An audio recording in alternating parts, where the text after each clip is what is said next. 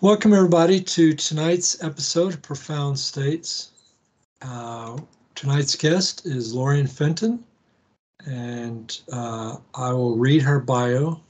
Lorien became actively involved in the San Francisco Bay Area UFO community after almost dying from a mysterious form of pneumonia during the H1N1 scare of summer 2009. It was that near-death experience which propelled her into doing the work she loves in a community that she has been passionate about her entire life. Lorien is the MUFON Marin and Sonoma Counties Section Director, holding meetings in Petaluma, California, on the first Saturday of the month. That's at www.mufonmarinsonoma.com. Her current occupations include web designer, bookkeeper, and conference producer. Her nonprofit, Conscious Community Events, produces UFO CON, held annually in the San Francisco Bay Area. If that wasn't enough, she has a weekly internet radio talk show, The Fenton Perspective, on Mondays at 5 p.m. Pacific Time and 8 p.m. Eastern Time on Revolution Radio at www.freedomslips.com. I think that's probably enough. She has a couple cats that passed away, and I think the rest of it I'll leave off. So, Lorien, introduce yourself in any fashion beyond what I've stated. Well, that last part you didn't read was about the fact that I finally saw a big black triangle UFO on November 1st, 2014. And I'd seen other craft before that, but I'd never seen a big black triangle up close and personal like that. It was very low and had, 3 lights, and the center light glowing, and it was quite extraordinary. And I was in a parking lot with about 10 other people, and only one other person saw it with me. So it was really interesting how, aliens don't let everybody see them unless they want you to see them. So there you go. Well, it also said in that part of the bio that you're you've never been abducted. That I know of. Okay, so if you're not, Charles, the problem with being abducted, and all my friends are abductees. Okay, these are well-spoken people in the community that go on stage and talk about their abductions. Why do they do it and I don't? It's because I don't remember them very well, and the ones I do remember are spotty. And one of the most extraordinary abductions I ever had, they told me to keep my eyes closed the whole time, so I never saw anything. And then the other one, I only remember like 10 seconds of it. So it's really hard for me to be one of those people out there saying, oh yeah, I'm gonna tell you all about my abductions, because I am so brainwashed by the aliens. I mean, they tell me to forget stuff and I forget it, And I've never done hypnosis because I'll tell you, I don't really want to know what happened. I'm not one of these people who has the burning desire to find out what the aliens have done to me. The things I do remember were so crazy that I'm not sure I want to know the rest of the story, Well, tell us, okay, so do you remember any of your past lives? Oh, yeah. Yeah, I've got tons of past life stories. I've got all kinds of stories about putting on my super soldier and mind control conferences that are crazy. And I've got stories about the time we were taken in the 2014 conference all together as a group. And I've got stories from my childhood that are probably about a 600-page book of what's happened to me since I was a kid. I'm very psychic and very I've seen dead people, the whole 9 yards, and lots of UFOs, and had some really crazy experiences. Which one would you like me to talk about first? Well, how far does your memory go back into childhood? Well, How early? Yeah, go ahead. How early? I mean, what's the earliest age you remember? Well, the first incident that I remember very well is when I was about 6 years old and I manifested a rabbit. Have you ever heard this story? I may have, but go ahead anyway. I'm not sure if I talked about it when you were on my radio show, which was quite fun. Um, I was about 6, and we went to the Multnomah County Fair in Port. I lived in Portland, Oregon at the time. Went to the Multnomah County Fair, and back then, there wasn't much at the county fairs. There was, a few rides, lots of square dancing and fiddle playing, and very country like. And 4-H was huge. I mean, it was the thing at the country fair, was selling livestock and the 4-H competitions. And so my grandfather, we lived on a small farm, and he needed a new ram for the sheep. And he was there to just check him out and see if there was anything he wanted to buy, which is pretty normal for our area, a lot of farmers. So we're there, and we get into the small animal area, and there were rabbits everywhere. And I said to my grandfather, I said, "Oh, I want to look at the rabbits." He goes, "Okay, sure, go ahead." So he goes, "I'm going over to the sheep. I'll come back and get you in a little bit." And my grandmother had taken off with my younger sister, and they were off doing something else. I don't know what. But bottom line, I walk up to the prize winning black huge rabbit that was there with the big blue ribbon, and the brother and sister who had raised him were like, "Oh," and I said, "Can I pet him?" They said, "Oh, you can hold him if you want. He's really tame." And I said, "Okay, great." So I sit down in the they used to put cedar shavings on the floors of all these places. So I'm sitting in the cedar shavings, and I'm petting the rabbit, and about a half an hour goes by, and I fell in love with this rabbit, Charles. I mean, I was like, "Oh my God, this is the best thing since sliced bread." Now you got to remember, at home we had sheep, we had donkeys, we had chickens, we had ducks, we had turkeys, we had everything but rabbits. And so I was thinking, "Oh yeah, we should have a rabbit too." And so my grandfather comes back, and I go, "I want the rabbit." And he goes, "No, you can't have a rabbit." And I go, "Why can't I have a rabbit?" He's like, "Can't have it because they make such a mess, and they make more of them, and I don't want one, and I'm not building a hutch." And I said, and he goes, "You'd have to take care of it because I'm not going to take, all the excuses, right?" But I kind of got to him, and he finally looked over at the boy and girl, sister and brother who had raised the rabbit, and said, "How much would you want for it?" They go, "Well, we can't sell it now. It has to go to auction, and we're not sure we're even going to sell it." And he's like, "Okay." He goes, "We got to go. They're not going to sell it. Goodbye," kind of thing. So I'm crying. I really want the rabbit. So we get in the car, we're heading home, and about a mile away from well, now all the way back in the car, I don't know if anybody remembers this, but if you're as old as me, you do. There were bench seats in all cars back in the 60s. This is 1963, by the way. And I'm sliding back and forth on the bench seat between my grandfather's ear and my grandmother's ear. And I don't know if anybody remembers that, but you could just move around back then. You weren't strapped in like you're going to Mars in these car seats or anything. And so I'm sliding back and forth, and I'd say to my grandmother, "I really want a rabbit. Will you guys get me a rabbit?" And she's like, "No, ask your grandfather." And I'd slide over, and then he'd say, "No, you can't have a rabbit."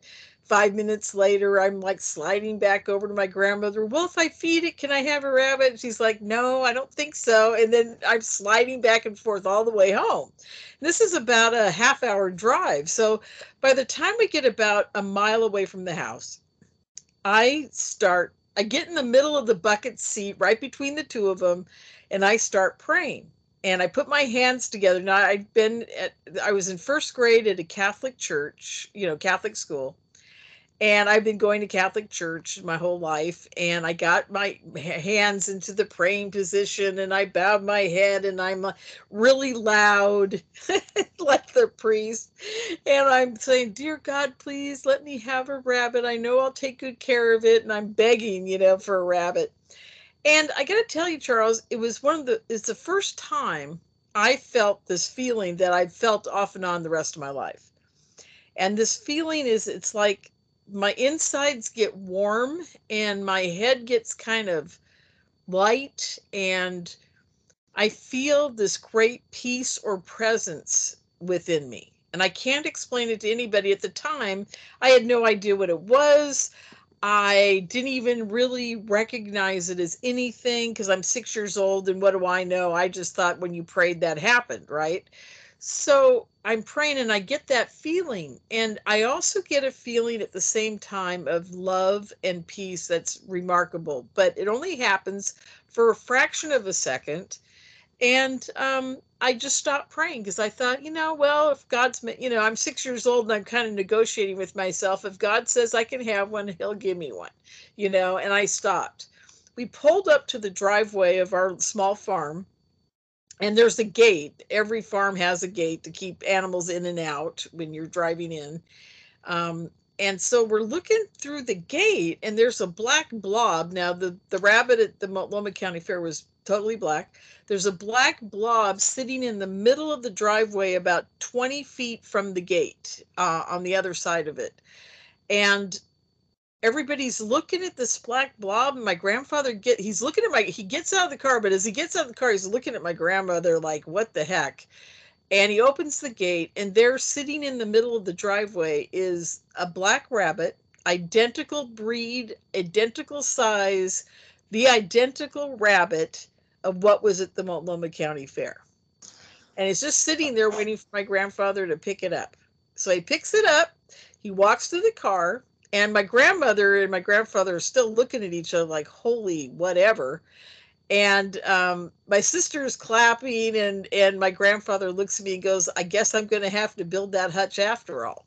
So that was kind of the the first time anybody in my family, and I kind of knew something was up because the way they were looking at each other was just remarkable. I've never seen anything, after that, in that look. But about 20 years later, my grandmother said to me, I always knew from that moment on, I knew you were the one in the family who got the gift, because apparently my grandmothers on both sides of my family were both psychics. My Italian grandmother on my mother's side was the Italian. In Portland, Oregon, when they were growing up, there was the Italian neighborhood, the Jewish neighborhood, the black neighborhood, the Irish neighborhood, whatever. And they grew up in the Italian Jewish neighborhood. And in that neighborhood, my grandmother was the fortune teller. She was the one that everybody went to have their cards read. And so she was the psychic of the community. So I came from her side of the family. And then my grandmother on my father's side of the family was very psychic. She was a Rosicrucian.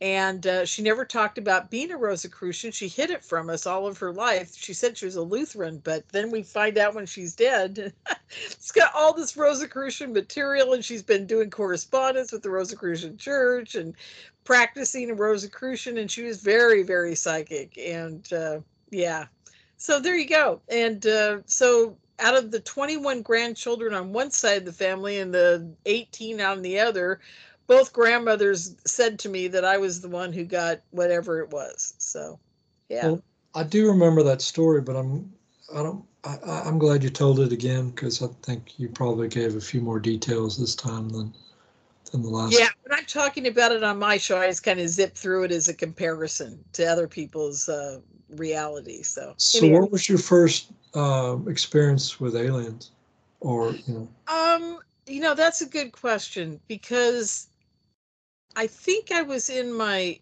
late 20s and early 30s before I really started noticing that it wasn't just psychic phenomena that was going on around me. I had been reading ufology for quite some time. I've been following ufology as close as you could back in the 70s is when I first really got into it.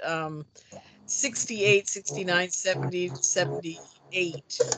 I would say for a whole decade, I was going to the library and checking out every science fiction book I could get. I've read every, all the Heinlein, Clark, everybody. I mean, I read them all. Plus, I would also read every UFO book I could get my hands on. At the time, there was only a dozen. I mean, there wasn't like you could just go to the library and check out anything. and they were hard to get. Until Whitley Strieber wrote Communion, I think that was the breakthrough moment. That's when it started becoming personalized stories in print instead of science fiction stories about UFOs and aliens and that type of thing. So, yeah, and I think my first remembrance was one of the times that this was, let's see, I don't know how to explain this one. I think this one came first. I was laying in bed one night and I wasn't feeling well that month. I was having a lot of issues, and I found out later that I had some kind of not life-threatening liver disease at the time, like a fatty liver type of disease.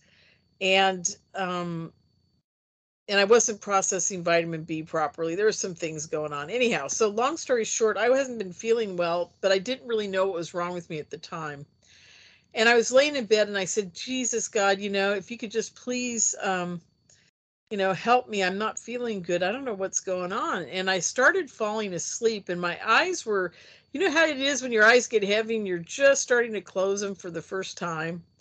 About halfway through my eyes closing, there was a bright flash on the side of the bed, and I caught a glimpse, just a flash of a glimpse of an outline of a white light beam. That's the only way I can describe it, because it was so white and so lit up that it was basically, and it was kind of in the shape of a human, but it may have been more light. I don't know. And there may have been an alien there, but I had closed my eyes and I couldn't open them back up again. That was the other problem. So I'm assuming it was some type of alien contact, because I always said it was my angels, or an angel, my guardian angel, coming to see me. And so in that moment, I call it propelled. I don't know what other word to use for it, but I was taken to a place that was completely white light and very similar to the Star Trek. Oh boy, what was the name of it? Deep Space Nine. There was a place where the Avery Brooks, who played the captain, went to meet these disembodied aliens that lived in this other dimension. You're talking about the pilot The for Deep pilot. Space Nine. That's when they started. That's when the guy started talking to the immortals in that place you're talking about. It was in Right. the pilot for Deep Space Nine, and Exactly. Yeah. All I remember is that years later, when I saw that, I went, "Oh my God, that's exactly what the place was like where I went." It was just totally white light, and it's so bright. Here, I describe it as so bright that it had colors in it, almost like a abalone shell. I can't describe it. It's like it was colorful but totally white at the same time. And I don't know if anybody ever um, has had that happen. I haven't heard it described, but maybe so. I don't know. But in well, that moment, I got to meet God. And he was disembodied, just like those, um, that episode of Deep Space Nine. And it was like there were more than one of him within the voice. It sounded like a choir. And we had a deep, long conversation about a lot of things. And all I remember is that I said, I want to stay with you. I don't want to go back. This was the last thing I remember. Oh, and by the way, the love there is so profound, and the peace and the love there is so profound. There's no description of it, because it doesn't exist in this reality, in this dimension at all. We're incapable of that kind of love. It's so deep and accepting and loving, and just, it's mind-boggling. That's all I can describe it. It's how the only way I can describe it to people. And anyhow, so I'm there, and I finally said, "Oh no, no, I don't want to go back. I like being here. This place is great." I like talking to him, and he says, "No, you've got work to do. It's just beginning now." And I said, "What do you mean it's just beginning?" He goes, "Well, we gave you a vacation." He goes, you you haven't done anything yet. I'm like, what do you mean I haven't done anything yet? And he says, no, you'll see, you'll know when it's time. And then I woke up in my bed and I was like, oh no. I said, I don't want to be here. And I was so depressed. Charles, I can't describe the depression that hit me. It was so fast, so furious, and my body felt like lead. I weighed 110 pounds then. I was a professional dancer. I mean, I was like, I couldn't move out of the bed. My body weighed so much. It was just horrific. I really think I died and they sent me back, is what I think happened. But anyhow, so long story short, my husband at the time was a very busy guy. He was never home. And I thought, you know what? I can go back. I can go back. I just have to kill myself and I can go back. So I'm like, I'm so excited. I'm ready to kill myself. And he had just had surgery a while back and he had a whole bunch of painkillers he never took, and I had a bottle of Jack Daniels and I had some sleeping pills, and I thought, oh, if I mix them all up, I know I'll die and I get to go back, right? So I'm sitting there, and I take my time. It isn't like I just decided to do it. It took me about 3 or 4 hours, and I think it was about lunchtime for him, because this all happened right when oh no, I'm sorry, that was a different time. This was when he had not come home from work that night, and he was still working on out at the sugarcane factory, or the C&H sugar factory out in Benicia. And somehow he's working on the ship and he just decides he's got to go home. He's got to go home right now. That's what he said. A voice in his head said, you've got to go home right now.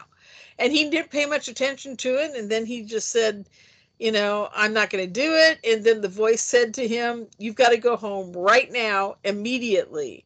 And so he's like, what the hell's going on? I'm hearing voices in my head. And so he came home and he caught me in the act of trying to kill myself to go back to be with God.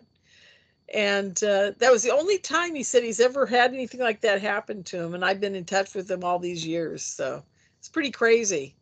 That's how bad they wanted me to end up working for him. That was the recruitment plan. It was to keep me, here instead of going back home where I belong. So is that your only memory of God? What was that? Is that your only memory of God? Yes, that's the only memory of God, knowing it was God that I was talking to. And I've since then had a couple of downloads where they were telling me that God that I went and talked to, yeah, was actually the source and the AI that runs the universe. And they said AI kind of like, that's the only way you'll understand it. So interesting, huh? Who is they who said these things? Well, now I have these weird downloads, and I'll tell you why, Charles.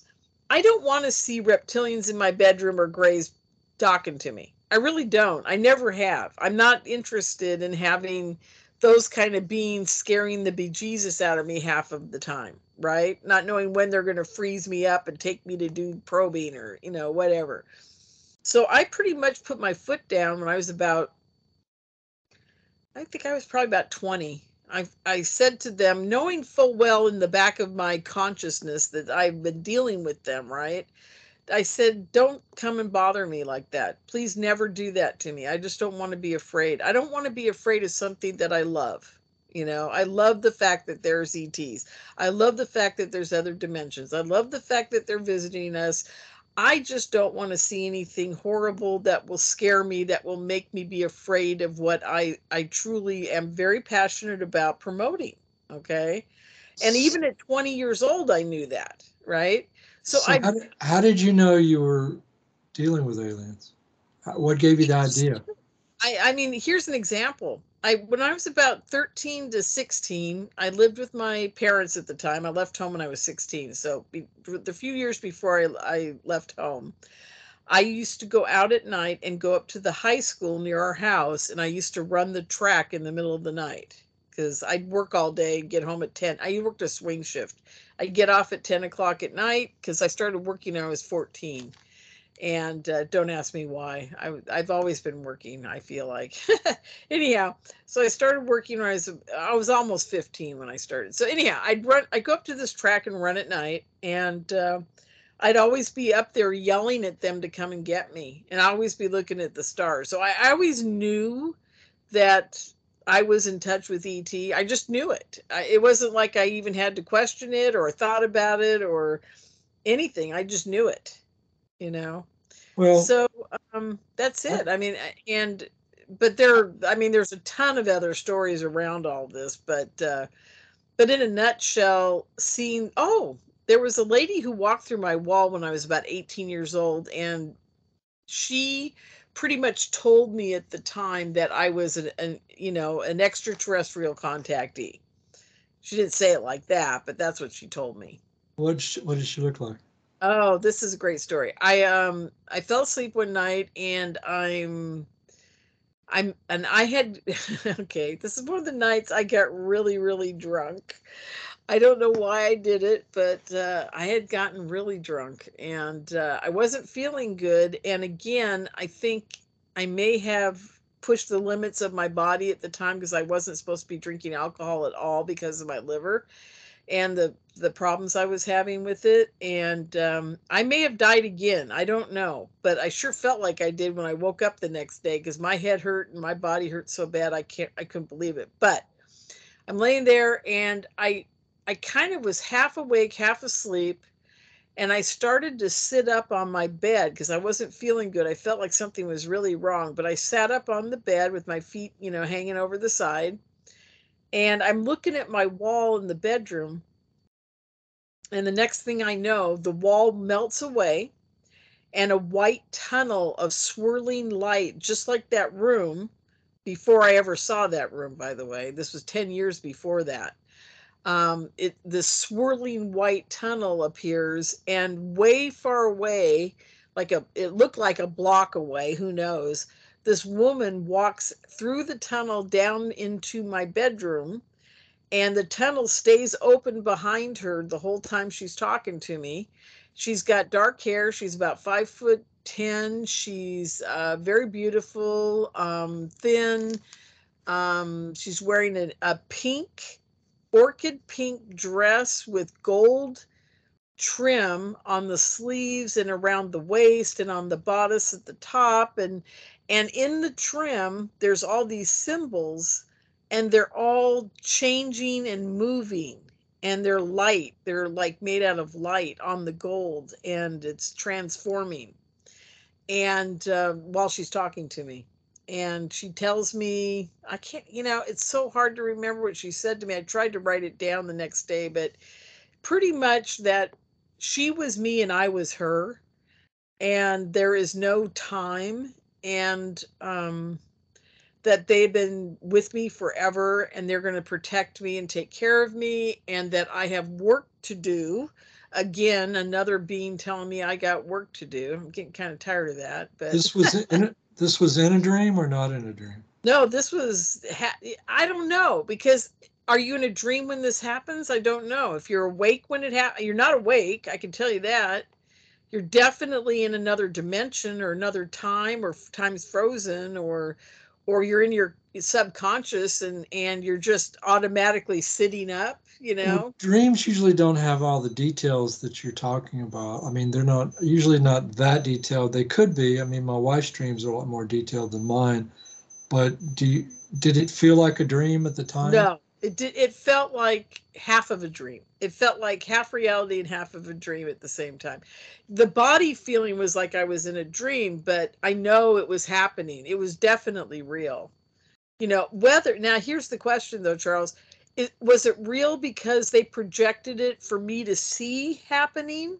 Or was it real that she was 3D reality like an alien would be? I don't think so. I think if my parents had walked into the room at the time, they probably would have just seen me looking at the wall. Okay? Because they have the ability. This is Well, you could have gone to sleep and gone astral traveling too while you're sleeping. well, sure. And maybe she astral traveled right into my astral travel, you know? Well, anything's possible.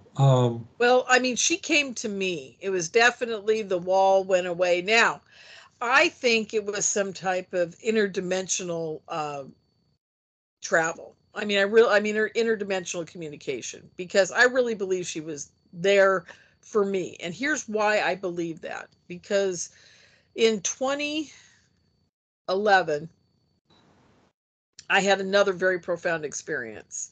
And this experience was the final of a long line of experiences like this over a 50 or 30 or 40-year time span, where I finally ended up producing conferences and actually starting my MUFON group and really getting active in this community instead of just being on the sidelines. And that incident was when they put the sound of a helicopter in my head and no one else could hear it.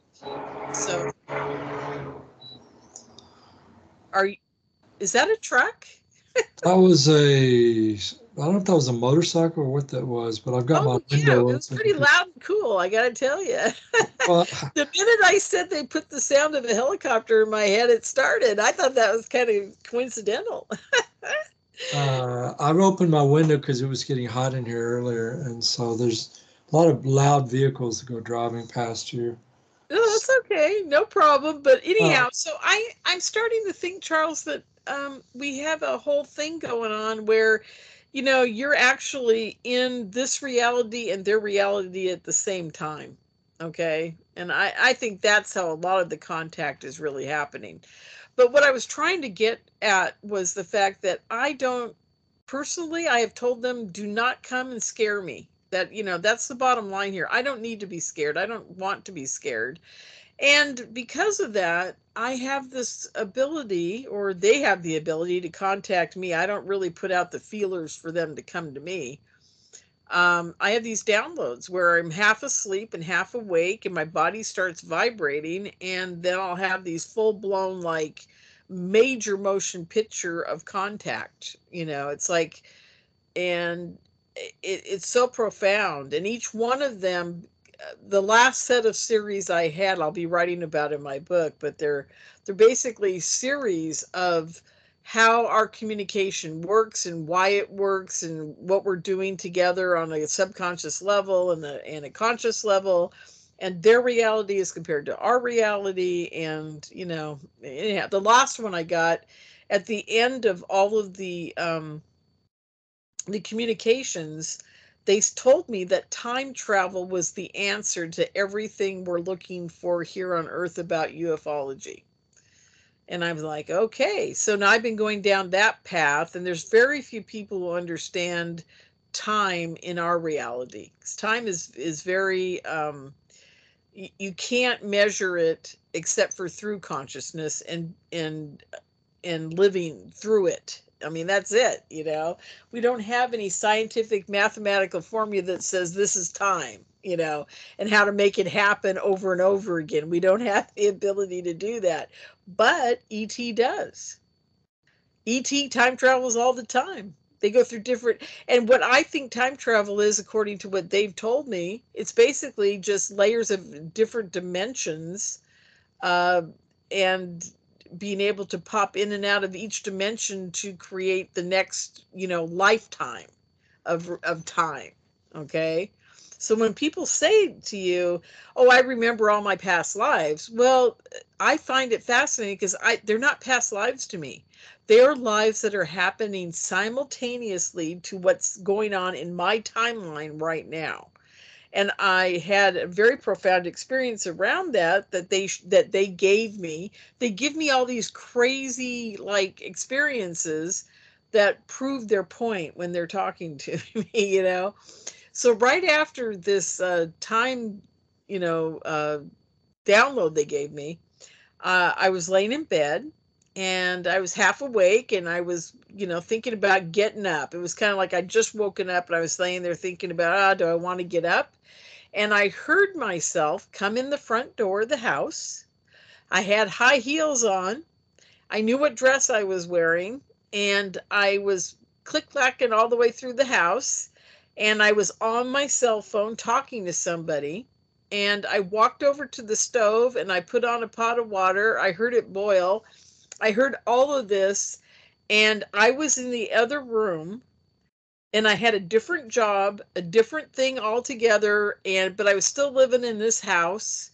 My hair was a different shade of color. I mean, things were just off. It was like I was totally off from what I am now, and I could hear everything going on in the other room. Now, I knew if I'd got up and looked into the kitchen, I would not be able to see myself. But I knew that they were giving me a glimpse into the fact that there are probably 20 other me's in the same kind of timeline right next to the timeline I'm living in, doing all kinds of things that may not be what's going on with me and now at this timeline. So I thought that was interesting. And then I had a fight with them about remembering a UFO that I saw. And this was the one in 2011. During that whole experience, I looked out the window of that place I was staying at, and I saw 3 balls of light that were deep, dark red in an amber, deep red like in the embers of a fire.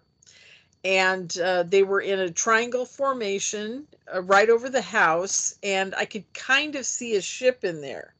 Now, it was translucent if it was there, but I could still tell it was there. So I knew it was a triangle ship.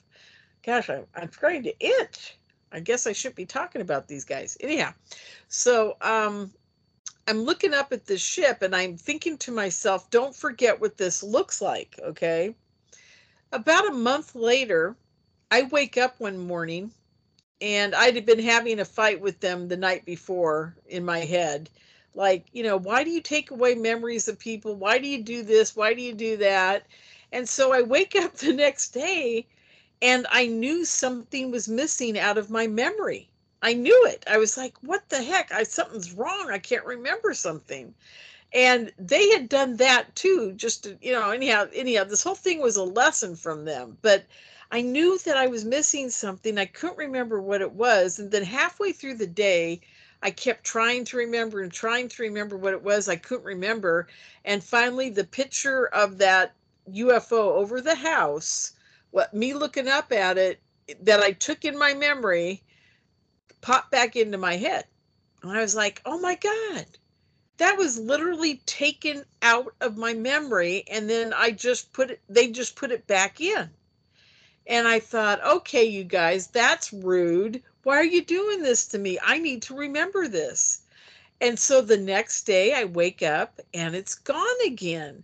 So I go through this whole day trying to remember what it was, and then it pops back into my memory. I'm like, okay, you guys, this is really, I do not understand why you're doing this to me. So I drew a picture of it and I put it by the side of the bed.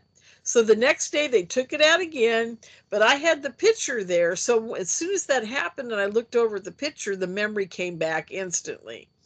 And then they said to me, you've got to understand something.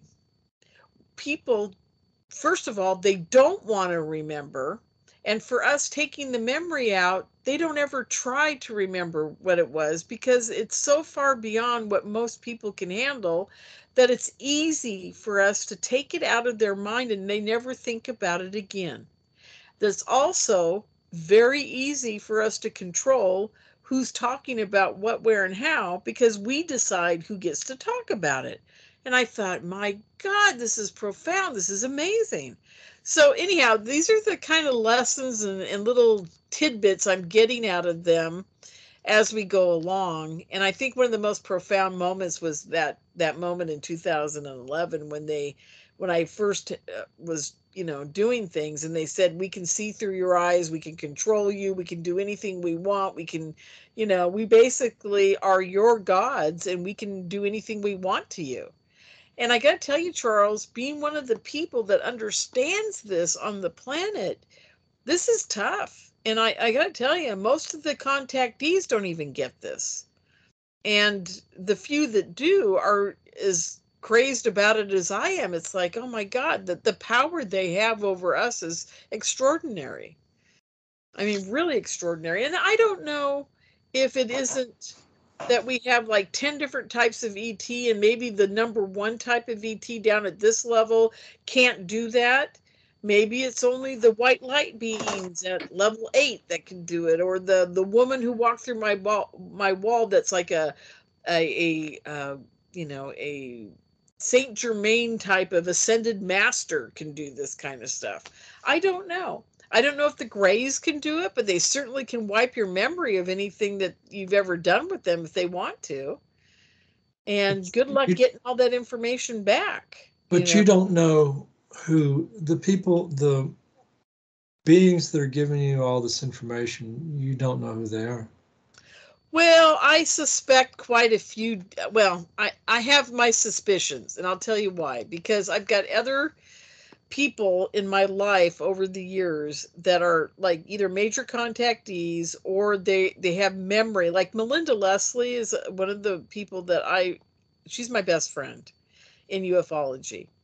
And she is what we call a major contactee, and she has been taken by the military, by the ETs, by all these people, and she's one of the women in the breeding programs. And I'm not in the breeding programs that I know of. I just don't think so. I never had that inclination. I don't deal with, I'm not a big Gray fan, so I don't think I'm dealing with the Grays like Melinda is.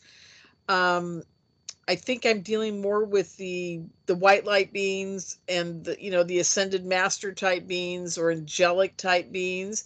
I may be totally wrong. I may be dealing with Plagiarans for all I know. I don't know, like Billy Meyer. The people the aliens that look like people. I don't know. I don't have a lot of remembrances. I do have one time I did get contacted by a reptilian.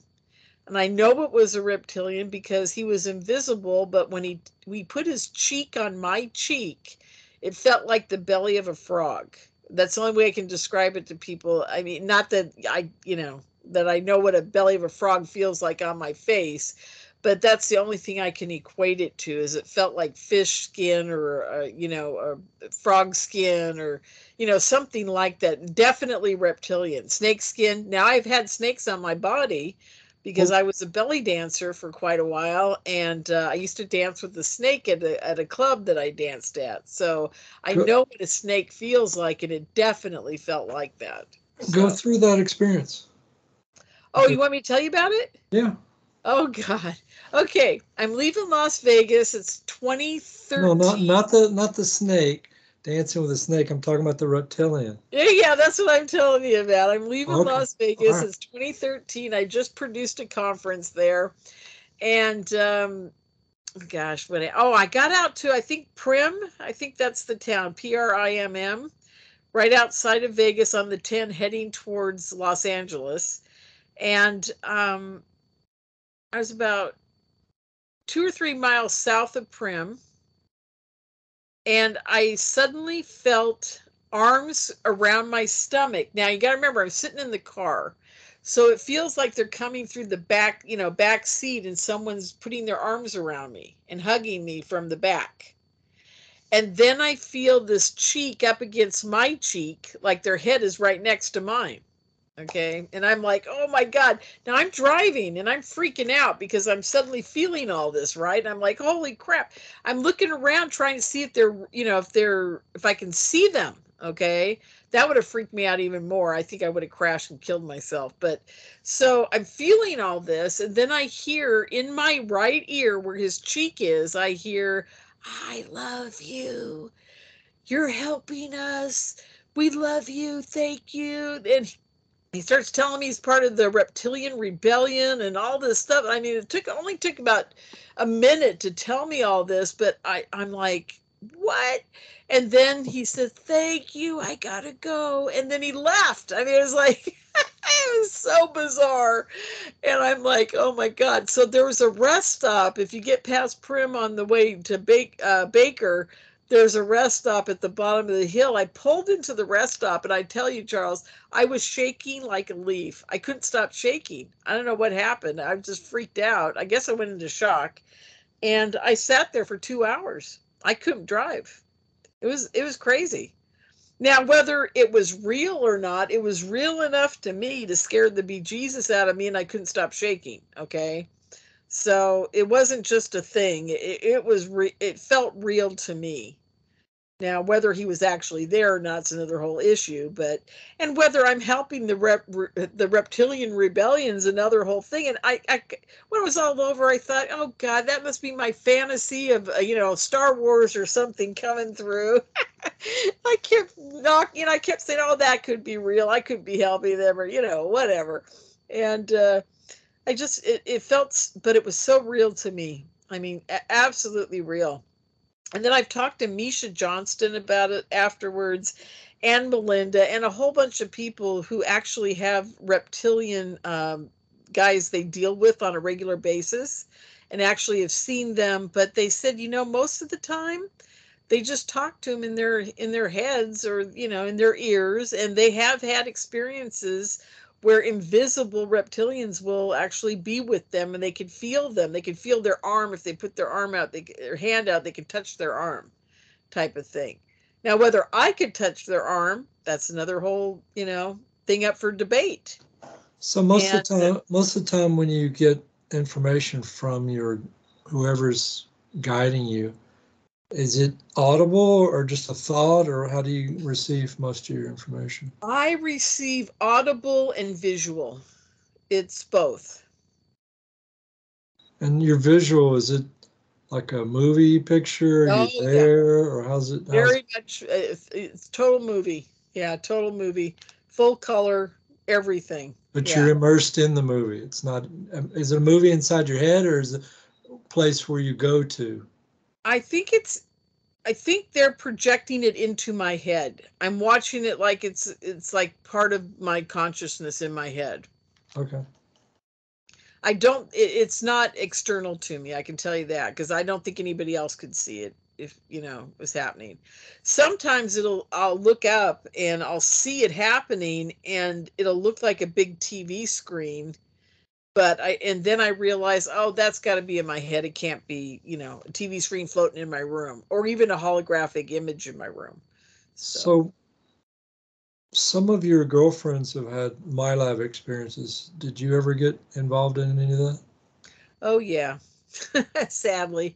Well, no, not my lab. Yeah, it was a my lab experience. They keep telling me it was, and I keep denying it, and yeah, it is. And Go through that experience.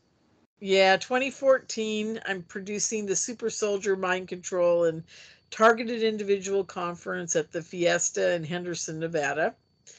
And we had quite an extraordinary lineup of people, which was just phenomenal. And apparently, this is what happened.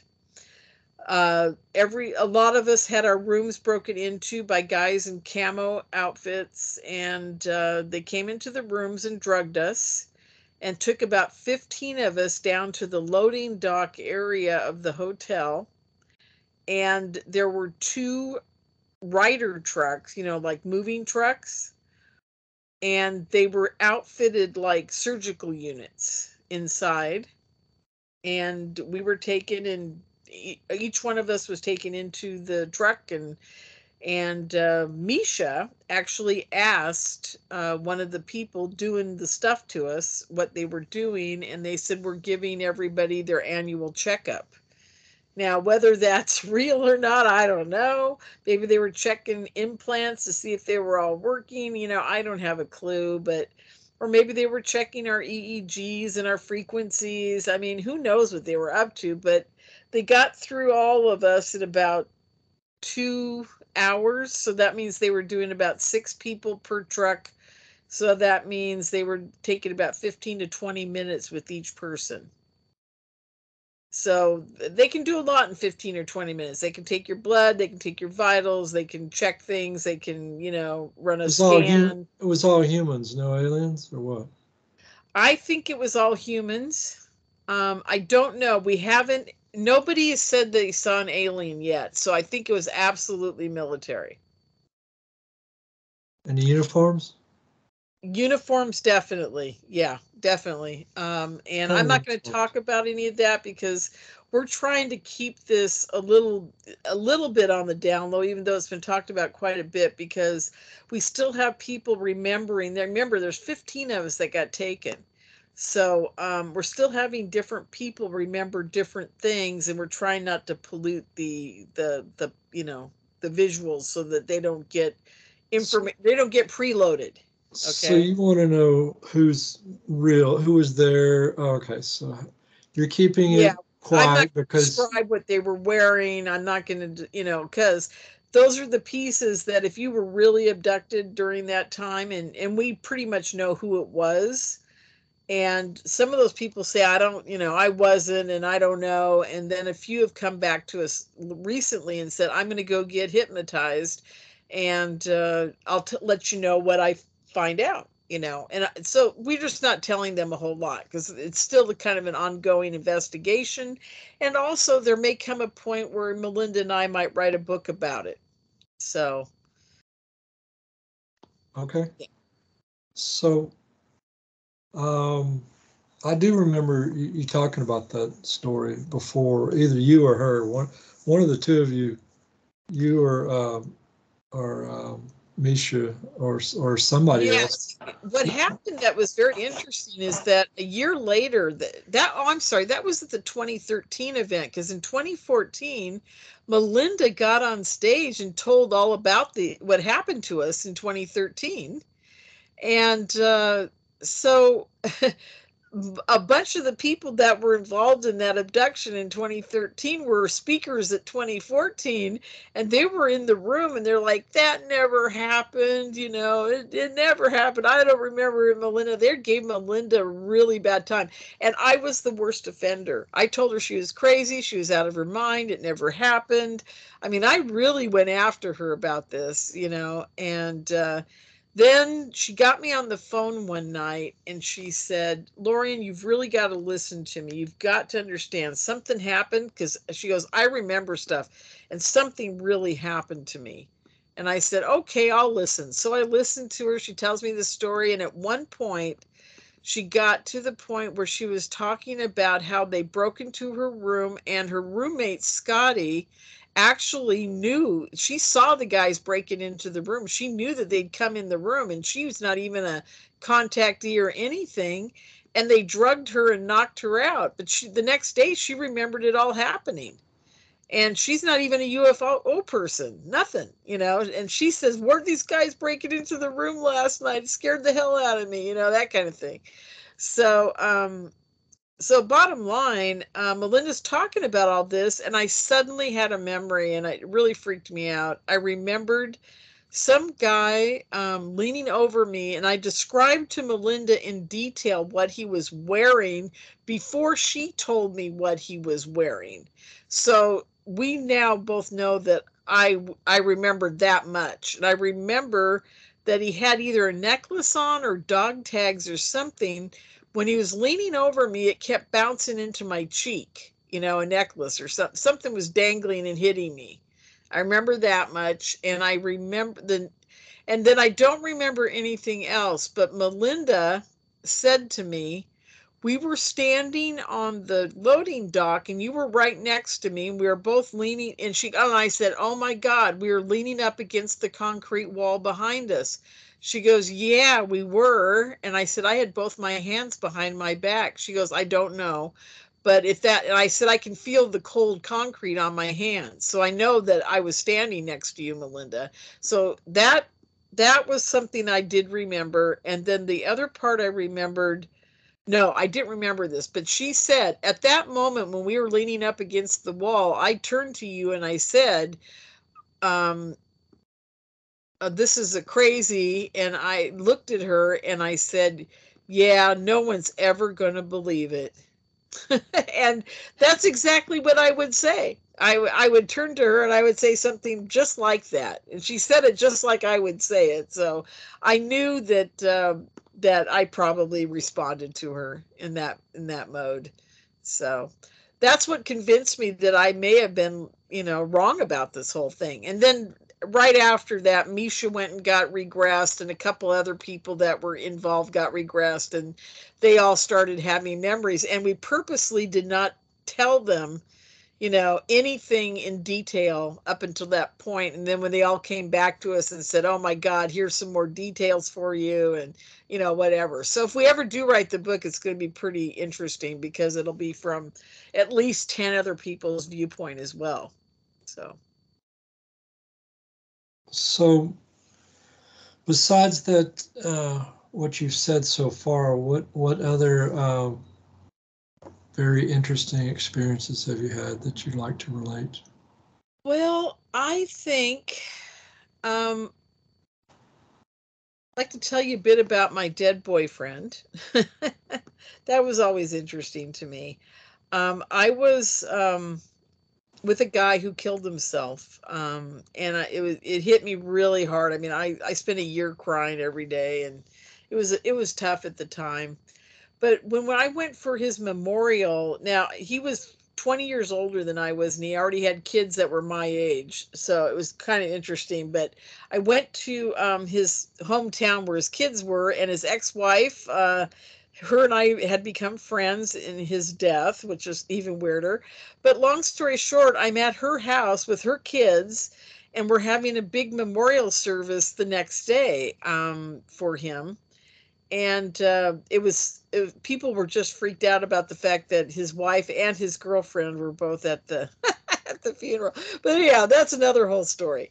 But I'm there with him, and his daughter says, oh, you can sleep in my room. And I said, great, I got a sleeping bag in the car, I'll just throw it out and we'll bunk together. And she goes, great. So that night we fall asleep, and I am laying in the sleeping bag, and I look up in the sleeping bag, and I think I'm dreaming because I see my dead boyfriend standing at the foot of my sleeping bag, and he's holding a painting of he was an artist, and he's holding one of his paintings, and he kept saying, Lorien, you've got to do your art, you've got to do your art. And he kept pointing to his painting.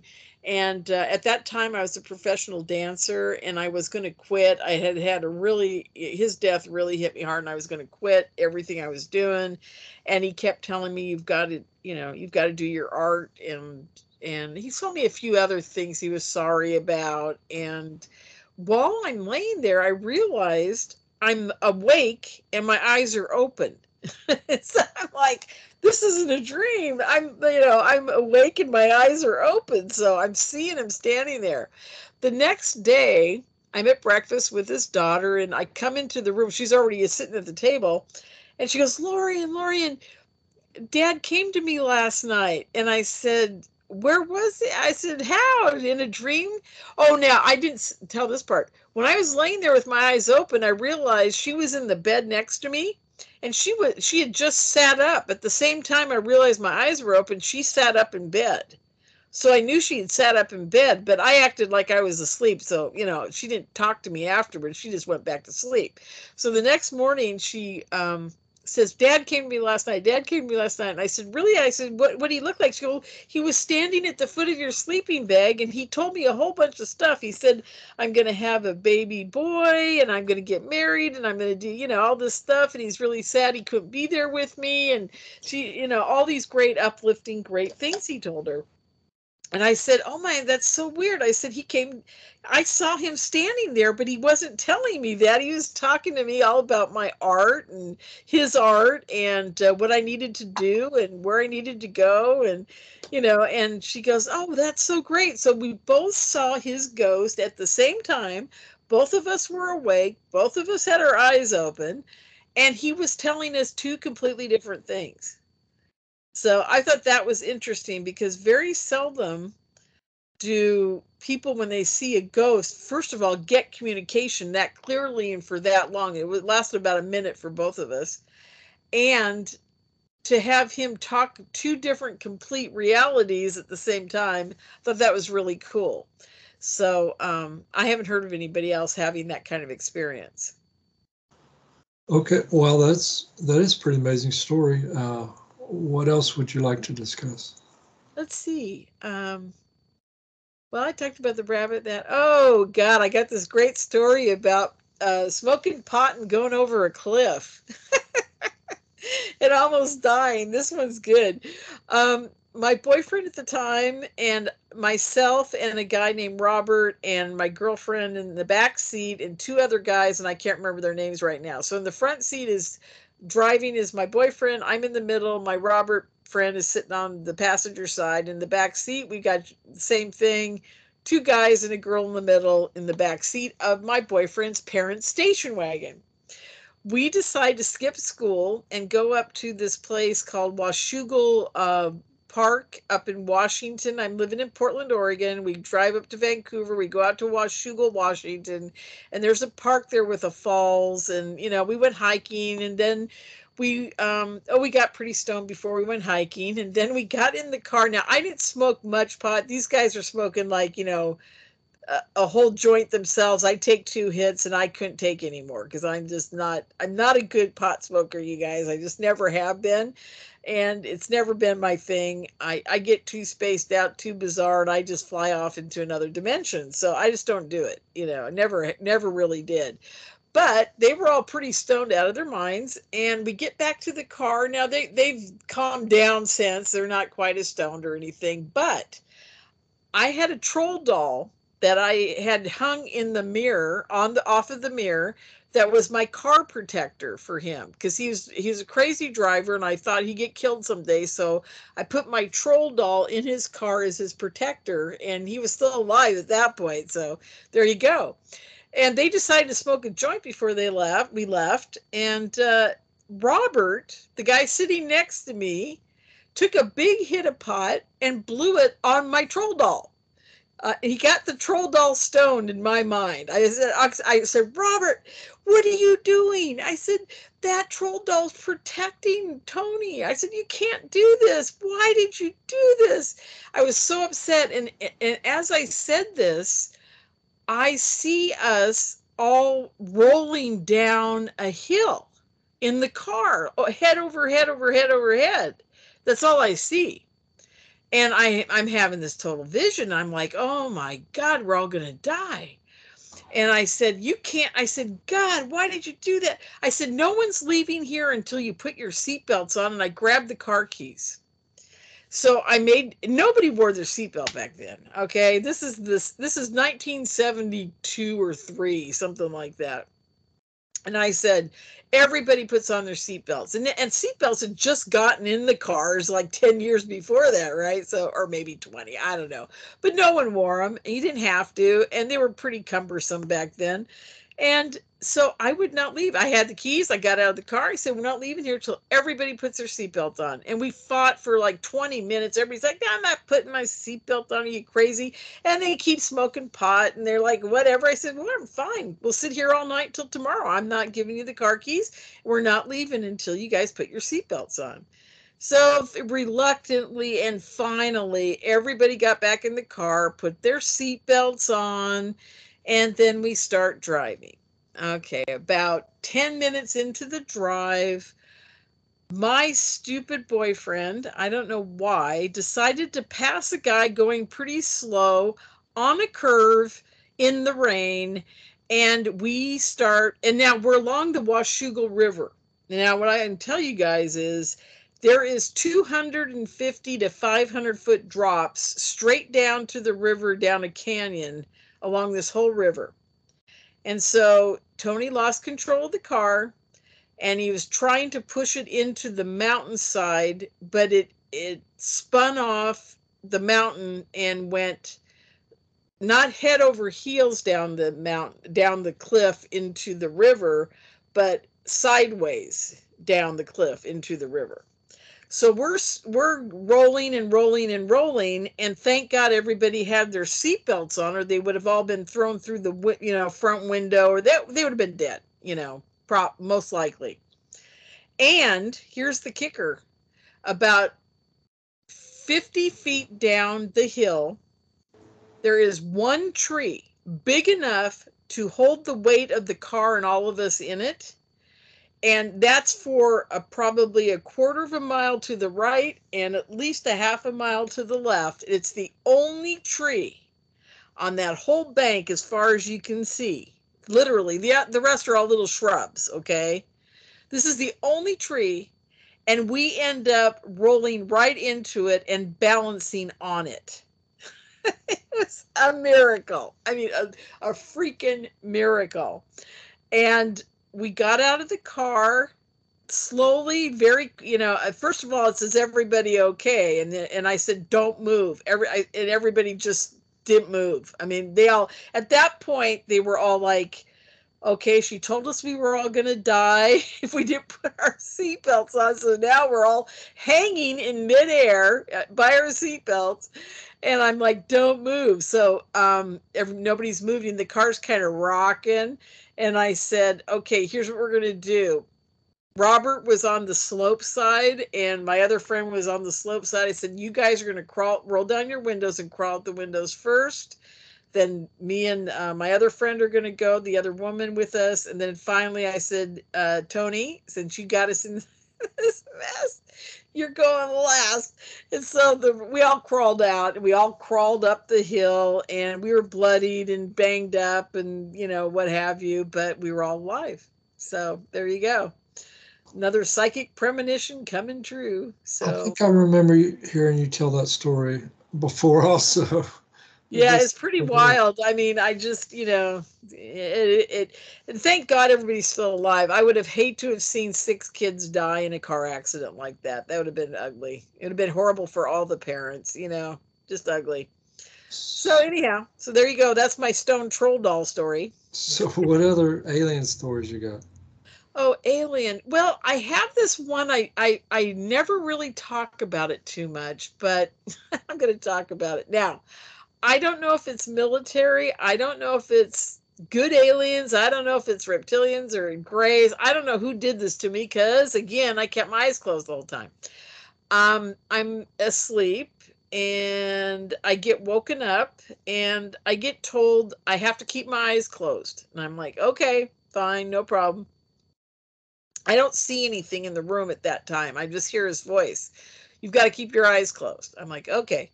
I will, no problem. Because I don't really, like I said, I don't want to see scary things. So I'm always good about keeping my eyes closed.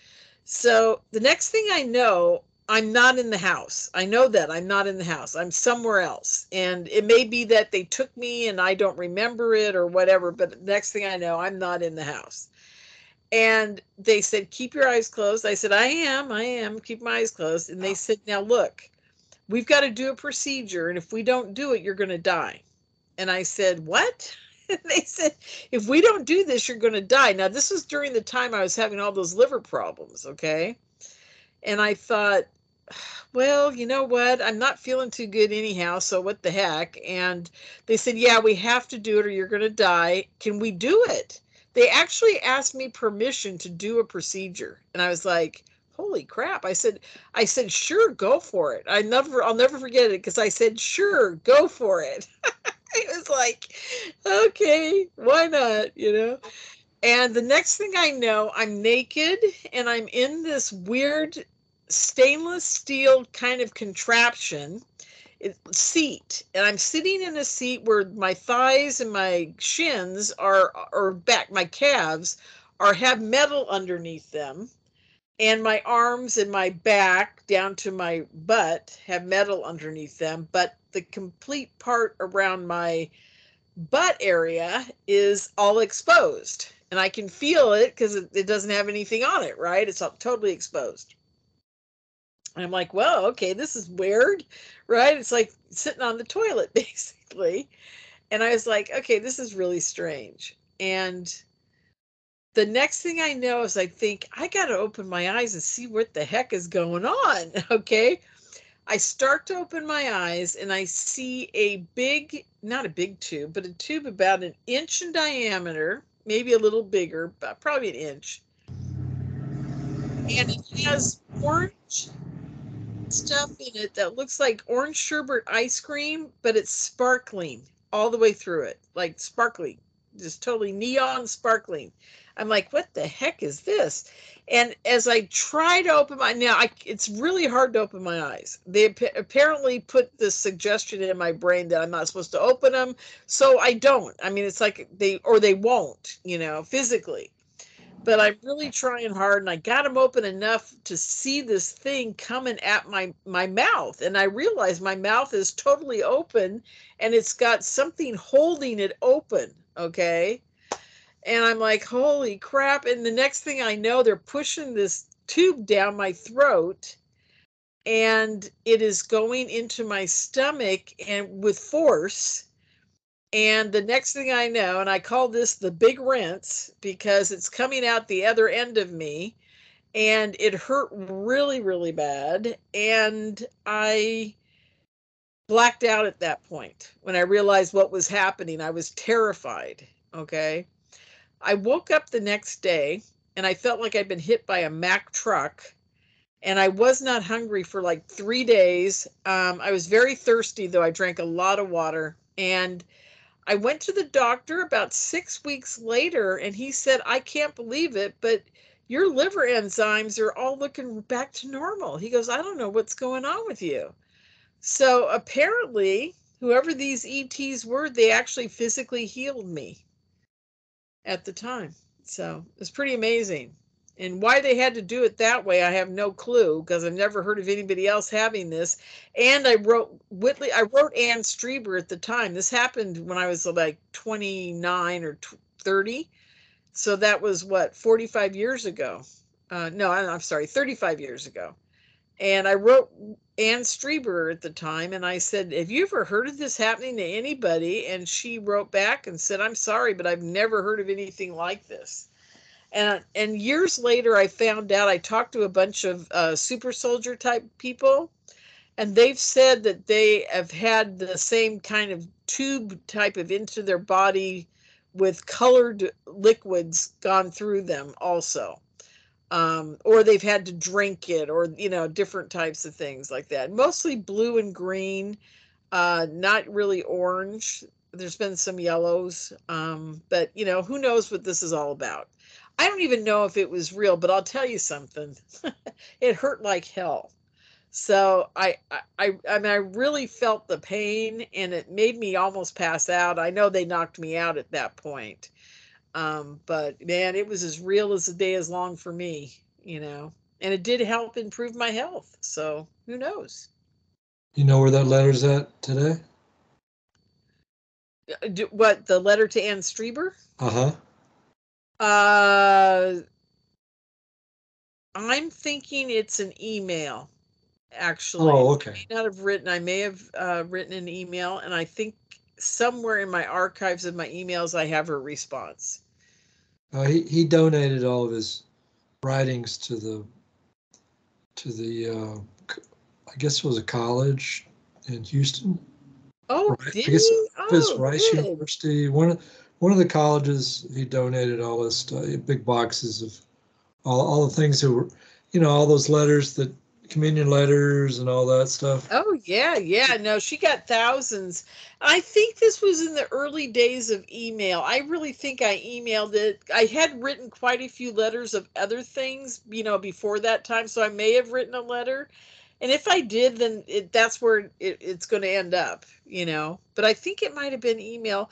But, I've been in touch with him many times over the years, so I'm not sure. But anyhow, point is, I did write Anne, and in some way, shape, or form, and I did get a response that she hadn't heard of stuff like that. But she was very polite, and she did say, you never know what ET can do. I mean, every one of it. And here's the cool part. After she wrote me that letter, I finally realized, Jesus, these are really personal experiences. I mean, they're very personal. It's hard for people to talk about them. I never talked about this, until about 5 years ago. I never told anybody what they did to me, because I thought, who wants to hear something this personal? This is kind of weird. So, maybe there's other people out there that have had a similar experience, but they're not talking about it. So, It is. Yeah. Go ahead. what's your near-death experience like? Well, I think the most amazing near-death experience I had, that is when I was a baby. This was the one told to me by my grandmother. When I was 18 months old ish, I was crawling and kind of walking already. I guess 18's when you start walking, I guess. But I was kind of crawling and walking. And my parents and my grandmother on my dad's side of the family went to the beach to stay at this guy's cabin. There was a business partner of my dad's. And they left a note on the counter that said, "We know you got a daughter that's crawling. Um, we have rat poison all over the house. So go around and pick up all the pie tins before you let her loose," basically. And so they thought they had gotten all of them picked up, and they put them on, on top of the cupboards or did something with them. And my dad went into underneath the stairs in a lot of cabins is where they store the wood to keep it dry. And my dad opened the bottom cupboard door, the under the stairs, and he was getting the wood out, and I crawled in there and crawled to the back, apparently. And in the back of that area where they didn't see was a big pie tin full of warfarin, and I started eating it. I ate a lot, apparently. But by the time they found me and realized what I'd done, my mother rinsed my mouth out and said, "Oh, she's probably fine. She probably didn't eat enough to hurt herself." And my grandmother took one look at me, and she's psychic, and she knew what the heck was going on. And she said, "No, we're going to the hospital right now. She's going to die." So immediately, because my dad knew when my grandmother said something like that, it was probably real and going to happen.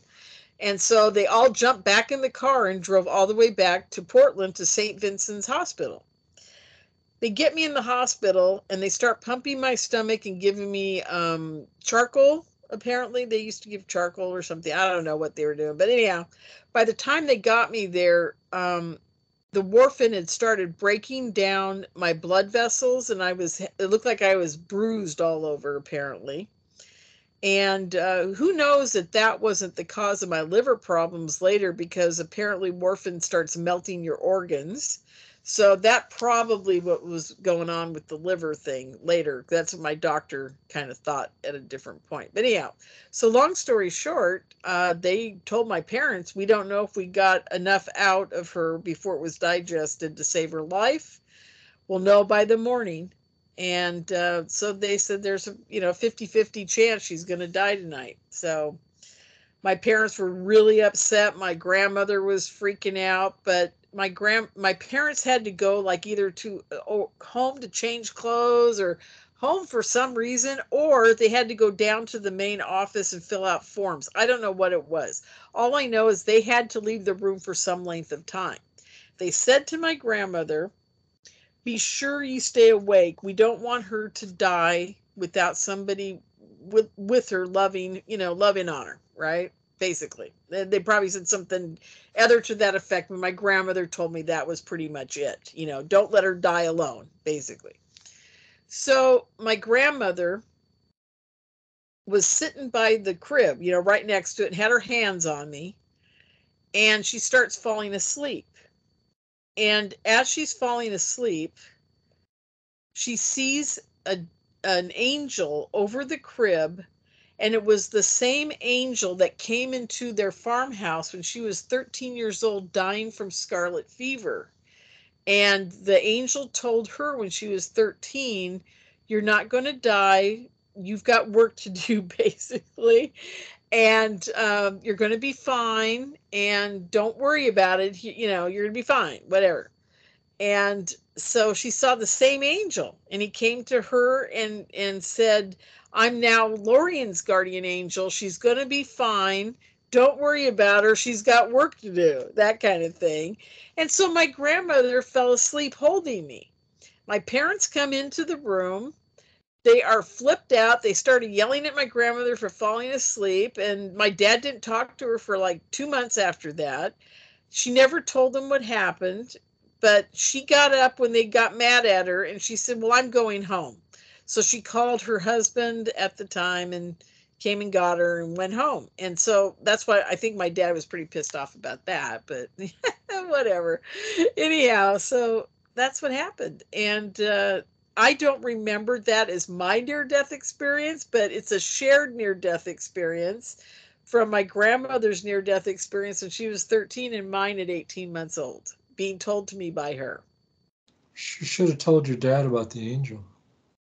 Nah, because my dad was not. He still, I mean, to the day he died, I got to tell you a funny story. When about 2 years ago, I went home for a visit, and it was when the disclosure stuff was happening. And I think it was 2019 that they was going to the Senate. Remember all that? The big brouhaha.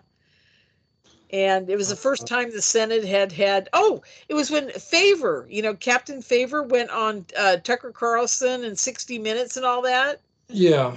Yeah, my dad watched that. And I came home and I said to him, I said, aha. He goes, well, you've been telling me for, 65, since you were a kid that these guys are all real and UFOs are real. And he goes, now I guess you're right, So I finally got my vindication that my father finally realized that I wasn't crazy, and that felt good. So at least he did that for me before he died. So I was happy about that. So you've never been, other than the time you were with God, that one time, you've never been on the other side, have you?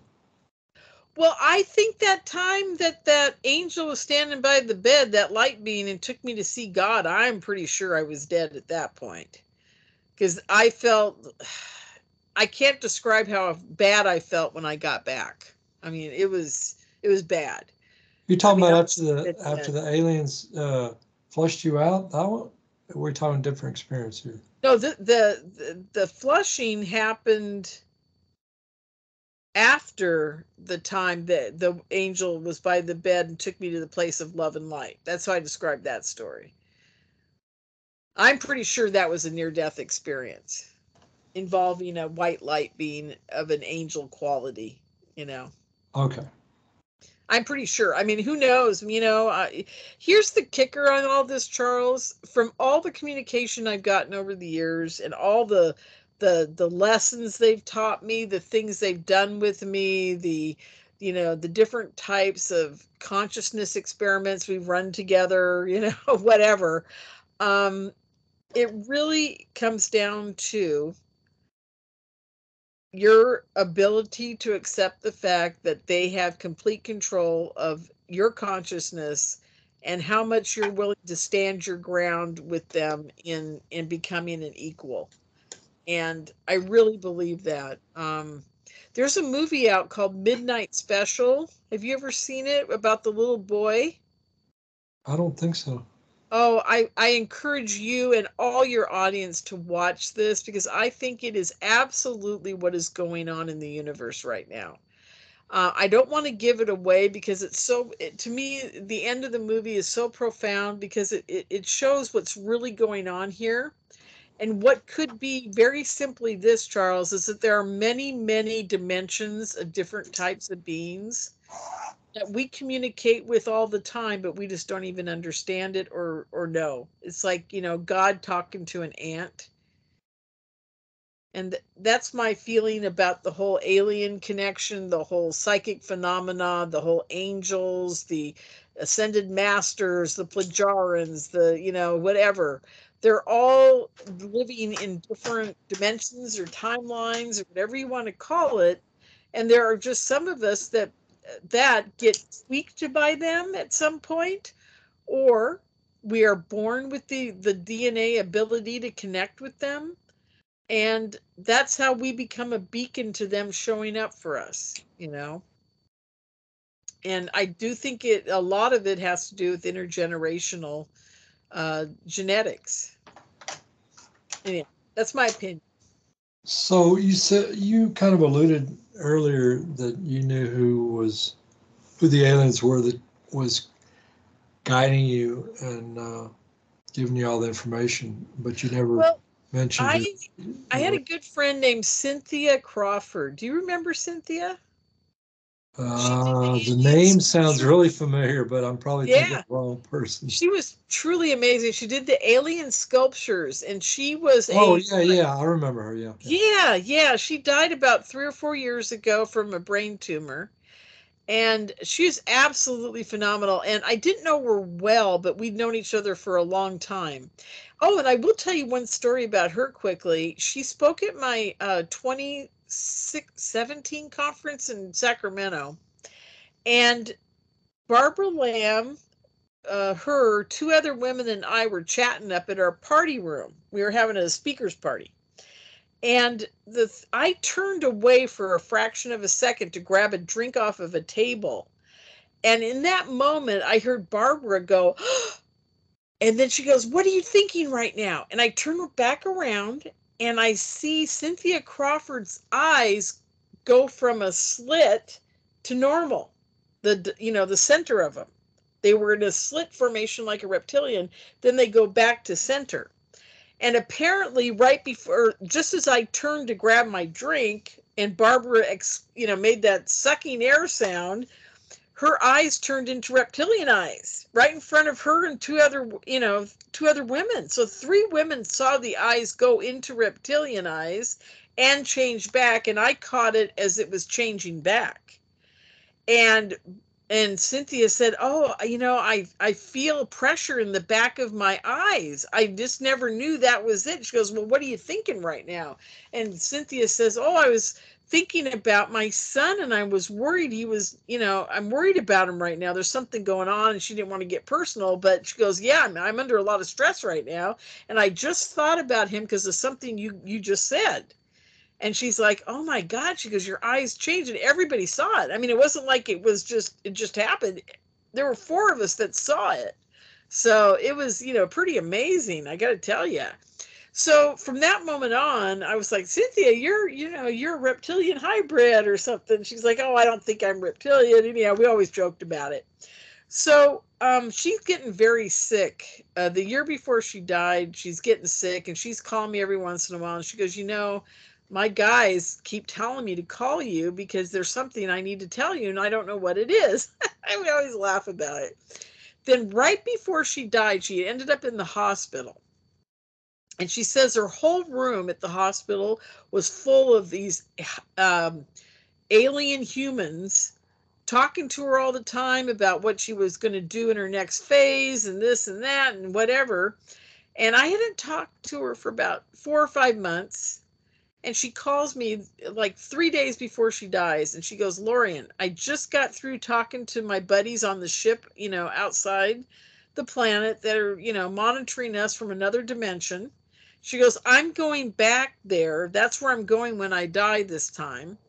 And I want you to know you're actually on that ship right now, and you as an avatar are now down here on this planet doing work."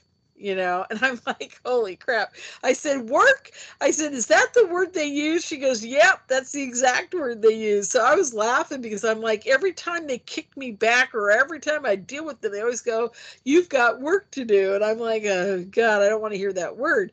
She goes, "Yeah, your Plajaran body is in a tank up there on the ship, and you're actually chose to do this mission of coming down here to help raise the consciousness of the, whatever." And I'm like, "Oh, seriously?" She goes, "Yep." She goes, I hate to be the bearer of bad news, but you're actually one of the people on the ship that's working with me and helping run the whole show here down on the planet." And I said, "No way." I honestly, Charles, I don't believe her, but if that's what she got, who am I to argue? And it makes sense. I mean, I would be the one that would volunteer to come down here and work. That's the kind of person I am. So it makes sense that if I was actually a Plajaran in that existence, that I would do something like that. Because that's just kind of who I am. I like to do. I'm a doer. I've always said that. I'm one of these people who just does. People always ask, "How did you have so many jobs? How did you have so many careers? Have you done all this stuff?" I go, "Because I can't sit still for 5 minutes, and I'd rather do 3 jobs than none at all. I'd be a terrible drug addict. We always laugh about that." So you think the aliens you're in touch with are really you at another level? That's right. Absolutely. You're And basically talking to yourself. yeah, but I'm not talking to me up there. I mean, I don't think so. I'm talking to the community. But I And mean, what I'm saying is the aliens that are guiding you now is really you at a different level. Yeah, maybe. possibly. I'm starting to believe that. Yeah. I think we all have avatars like that. I think it's very, and I never even saw the Avatar movie. I've never seen it, but I can tell you I already know what it's like because I think that's how it's been and how I've been thinking about it since Cynthia told me that. And even before Cynthia told me that, and the lady came through the wall, part of me thought, oh my God, this is me, you know? In another whole existence, and I'm just like, oh my God. And that could be it. But when you're dealing with that type of situation, Charles, it's not like you're dealing with yourself. You're actually dealing with the community consciousness, because they can't just they in other words, I'm in stasis somewhere, right? If this is true, what Cynthia's telling me about that ship is true. I mean, it's huge. Apparently it's the biggest mothership we got out there. She told me all kinds of details I don't want to go into right now, but bottom line is there are thousands and thousands of people on this that are like Plajoran, or I don't know what they are. She never did really give me the name, but bottom line, they're very humanoid, but they all have psychic abilities. They all have telepathic communication. They're from a different galaxy apparently. So bottom line is, if we're when you're in stasis on that ship, from my experience here on Earth right now, if that's all true, then what I'm picking up is the consciousness of the community and their type of direction, more than I'm picking up anything from one individual entity. Right. Okay. I got you. Yeah. So, and I think it has to be that way.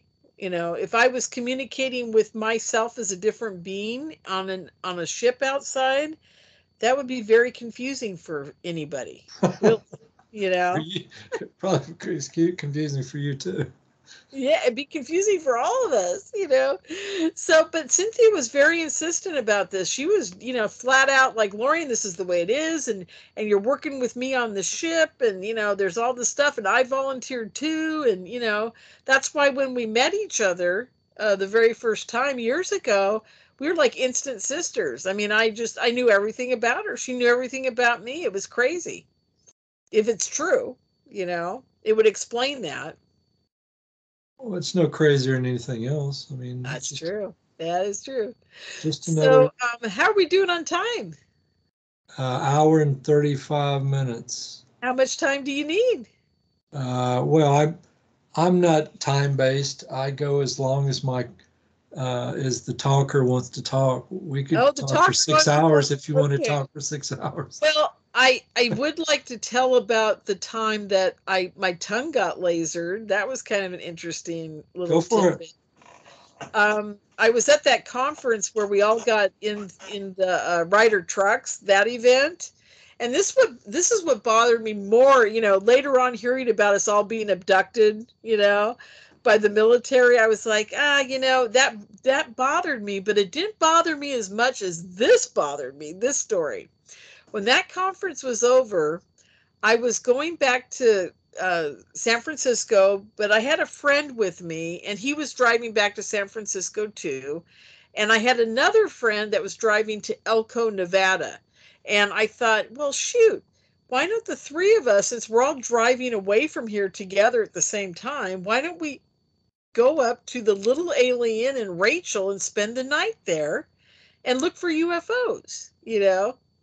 So the two of them said, "Yeah, why not?" And Elko was on the way, past the Rachel, and the other guy and I could go back to the 95 and head on over to, uh, uh, well, I can't remember the name of the city, but we would head there and then head north and get up to Reno, spend the night in Reno, and then hit down San Francisco the next day. So that's what we decided to do. And so we're up at the Little Alien now. We're in this big, I don't know if anybody's been there, but the place is so run down, so disgusting. The trailer you're in it's a mobile home trailer, and it's just disgusting. So I can describe it. But it doesn't cost much, and it's worth the night to be there. I had the room in the back. What they had is a bathroom in the middle, and a bedroom in the back, and a like a living room area with 2 beds in it in the front. So my 2 buddies were sleeping in the front. I'm in the back bedroom, and and there's doors obviously that close between these 2 areas going to the bathroom area in the middle. And we had gone out looking for UFOs, didn't see any, we were just, and it was 4 o'clock in the morning when we got back. And I went to bed, and I realized the air conditioner didn't work. I turned it on. I'm boiling. It's like, it's February, but it's still hot, too hot for me. And oh no, actually it was May. I'm sorry, I got the wrong year. It was May.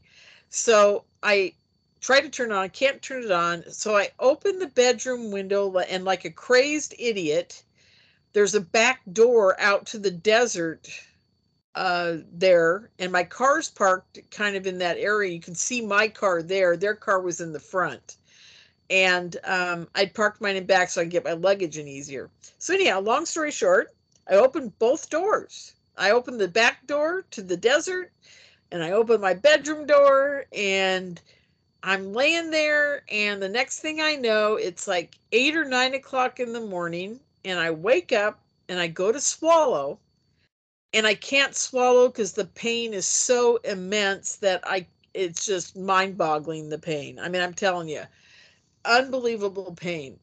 Every time my tongue moved, I felt like I was going to die. It was that painful. And I'm thinking to myself, what the hell? So I get up, I go to the bathroom, and I'm lifting my tongue because I know something's wrong under my tongue. I can't see it though, because my eyes were getting bad at the time, and I couldn't get close enough to the mirror, and I needed a magnifying glass. I mean, a magnifying mirror and a flashlight basically is what I needed, and I didn't have them. And I'm in agony. I'm telling you, I couldn't swallow. I couldn't do anything. So I'm like, what the hell happened to me? And I didn't know.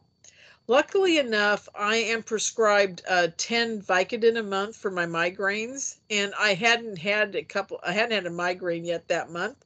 So I popped a Vicodin just so I could not be dying in pain. And then every 6 hours for the next day and a half until I got home, I'm doing the same thing, and I'm driving. That's how bad the pain was. Because people go, "Oh man, you can't take Vicodin and drive; you'll fall asleep." I always fall asleep on them, right?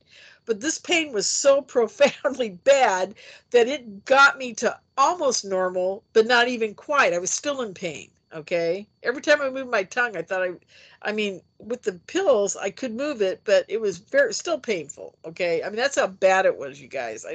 How else can I explain this? It was horrific pain. And so I drank a cup of hot tea that kind of helped a bit. I start driving. We get to Reno, and we spend the night, and I'm up every 2 hours just praying to God and drinking hot tea and going, what the hell happened to me? I finally get home the next day, and the pain is subsiding just a hair. I'm almost out of Vicodin. I mean, it's bad. And I'm like, oh my God, what am I going to do? And I get in the house, and I say to my roommate, you've got to go get your magnifying mirror, get a flashlight, hold it up so I can see what the hell happened to me. And he holds the flashlight. I got the mirror. He kind of lifts my tongue up for me, grabs a tissue paper and stuff, and pulls up my tongue. And I see 2 holes going down into it's not, your palate's the top part. I don't know what the bottom part is. Right where your tongue connects, on 2 sides of right where your tongue connects, there are 2 holes the size of like cigarettes, and you can see it's bright red, and it looks burnt like a cigarette burn, and it's pretty deep. I mean, probably a quarter of an inch, and it's symmetrical, perfectly even. I thought they might have used a device like a taser on me under my tongue to burn it in. I couldn't figure out how they did it, but realizing that this is what happened to me, I got burned like down deep into that area of your mouth. Oh my God, you guys, you have no idea how painful it is.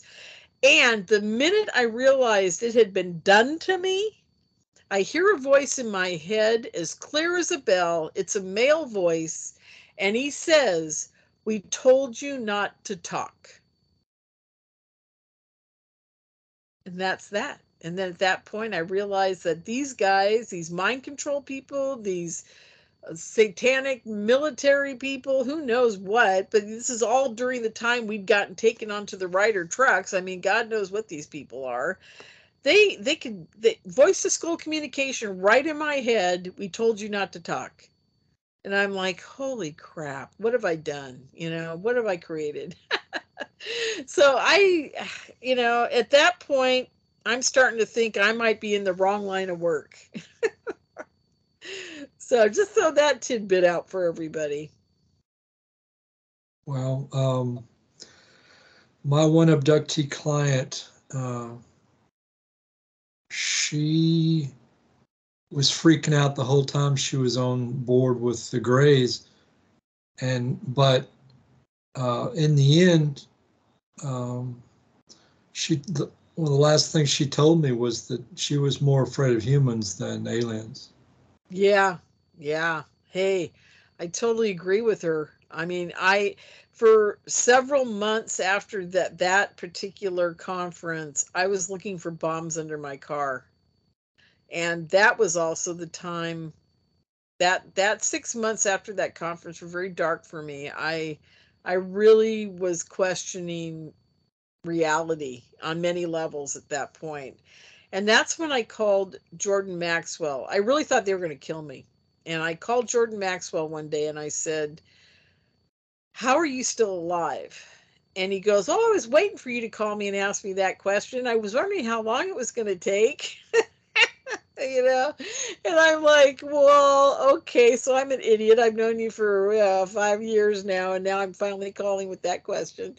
And he said, well, you got to pray to God to save you. I said, what do you mean pray to God to save me? Are you nuts? I mean, what? I mean, come on, really? And he goes, yeah, if you don't do it, you're not going to survive this. He goes, that is the reason many people fail, is because they don't understand that this is a spiritual battle. And I was like, okay. I go, what do I do? He goes, you go out into the woods or wherever you feel comfortable screaming a lot where no one can hear you. And you start screaming to God to protect you and save you. And I said, seriously? And he goes, yeah, that's what you do. He goes, you'll know when it happens. I go, well, what happened for you when you knew it happened? He goes, I had been talking to God for about 2 weeks and or longer. I think it took him a month, I think. And he goes, then one night I'm laying in bed and Angel Michael appears by the side of my bed with a flaming sword and told me he would protect me, and that's why I'm still alive. And I said, really? He goes, yep, absolutely. I said, okay, I'll see what happens. And so for about 2 weeks, I'm out in my backyard screaming a lot and begging and the whole 9 yards. Then one day I'm sitting in my computer and I feel that same feeling I felt when I was praying for the rabbit. It overtakes my body. I feel totally at peace. I feel totally loved. I feel timeless. I feel it's an amazing feeling. I don't know how to describe it. People call it Kundalini. There's so many names for it. And I felt this energy running up my body and down my body. And I just, I felt amazing. And I see in my mind's eye, I did not see them physically, but it was okay because I don't think they would have fit in the room anyhow. Giant angels, and that's the only thing I'm going to describe. I'm not going to go into detail about how they look because they're my angels and I don't want to deal with that, but I got two of them, and they've been protecting me ever since. And I was told how to deal with them and how to talk to them, and the whole 9 yards, and that's why I'm still here. And in that moment I understood that there is a true evil on this planet that is causes all the strife, the problems, and whatever we got. And we are truly in a spiritual battle. It's that simple. And it's a lot of work. And I do whatever I can to fight that battle, whether it has to do with ETs or vaccines or, whatever it may be. I'm on some battlefront battling it whenever I can be. And I'm many, many times behind the scenes. Um, yeah. And I'm not going to tell you guys all what I do, but basically that's where I go and where I hang out is behind the scenes. and I feel it's truly a spiritual battle. And the ETs are all part of this too. We have ETs that are probably helping the evil side, and I think we got ETs that are helping the good side. Well, my client, even though she was freaking out, she was used as a breeder for the Greys, but even though she was freaking out on board with those guys, she said, in the end, I'm more afraid of humans dissecting me than aliens. Oh yeah. And she said it just like those are her words, dissecting me. Hey, you tell her I'm right in there with her and I'm praying for her, because these guys can be just nasty, just horribly nasty. And yeah, and that's the other thing. I don't think people need to be as afraid of the Greys as we have been. I mean, there's so many people, and I feel so sorry for them. I hear these people that are contactees or abductees or whatever you want to call them all the time, that have been on a table and had experiments done to them and all these things. But in the end, the ET wipes your memory of it, and it's just like being under anesthesia. You don't remember what they did to you, and they never really have done anything to any of my friends or anybody I know that is truly horrific ever. You know, it may seem horrific at the time, but they all come back with their limbs and legs, and many of them have a very spiritually profound life now because of their contact with ET, and are Well, closer to God. when I was on NASA base before the first space shuttle launch, and it was 5 in the morning, 5:30 in the morning, dark, and we're going on. The traffic is flowing, on the base towards the launch site. The craft that appeared when I asked for it to appear, um, the little boy and girl to my left and the littler boy behind me, they'd been looking around at everything, but the second this thing appeared, it was like they got shot by Mr. Freeze Ray. They did not see the craft. They were totally frozen and did not move a muscle, not even their eyeballs. And so whatever was in that craft apparently didn't want the kids to see it. The adults saw it. The passenger and the adult sitting in the front seat of the station wagon saw the craft, but the kids were like all frozen. And so whatever was in that craft, I guess didn't want children to have that experience. Now, that wouldn't be the kind of creature that would abduct people and put them under great pain. That would be a different. Yes. Whatever was in that craft was not that type of alien. And but the additional piece of information was that, or along these lines, was that as soon as the adults agreed that the craft was sitting there and all the cars, went under it and everything, as soon as they agreed, the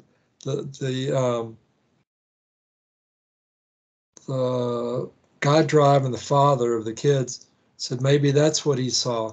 And the passenger, the young 20-ish kid, said, yeah, maybe that is what he saw.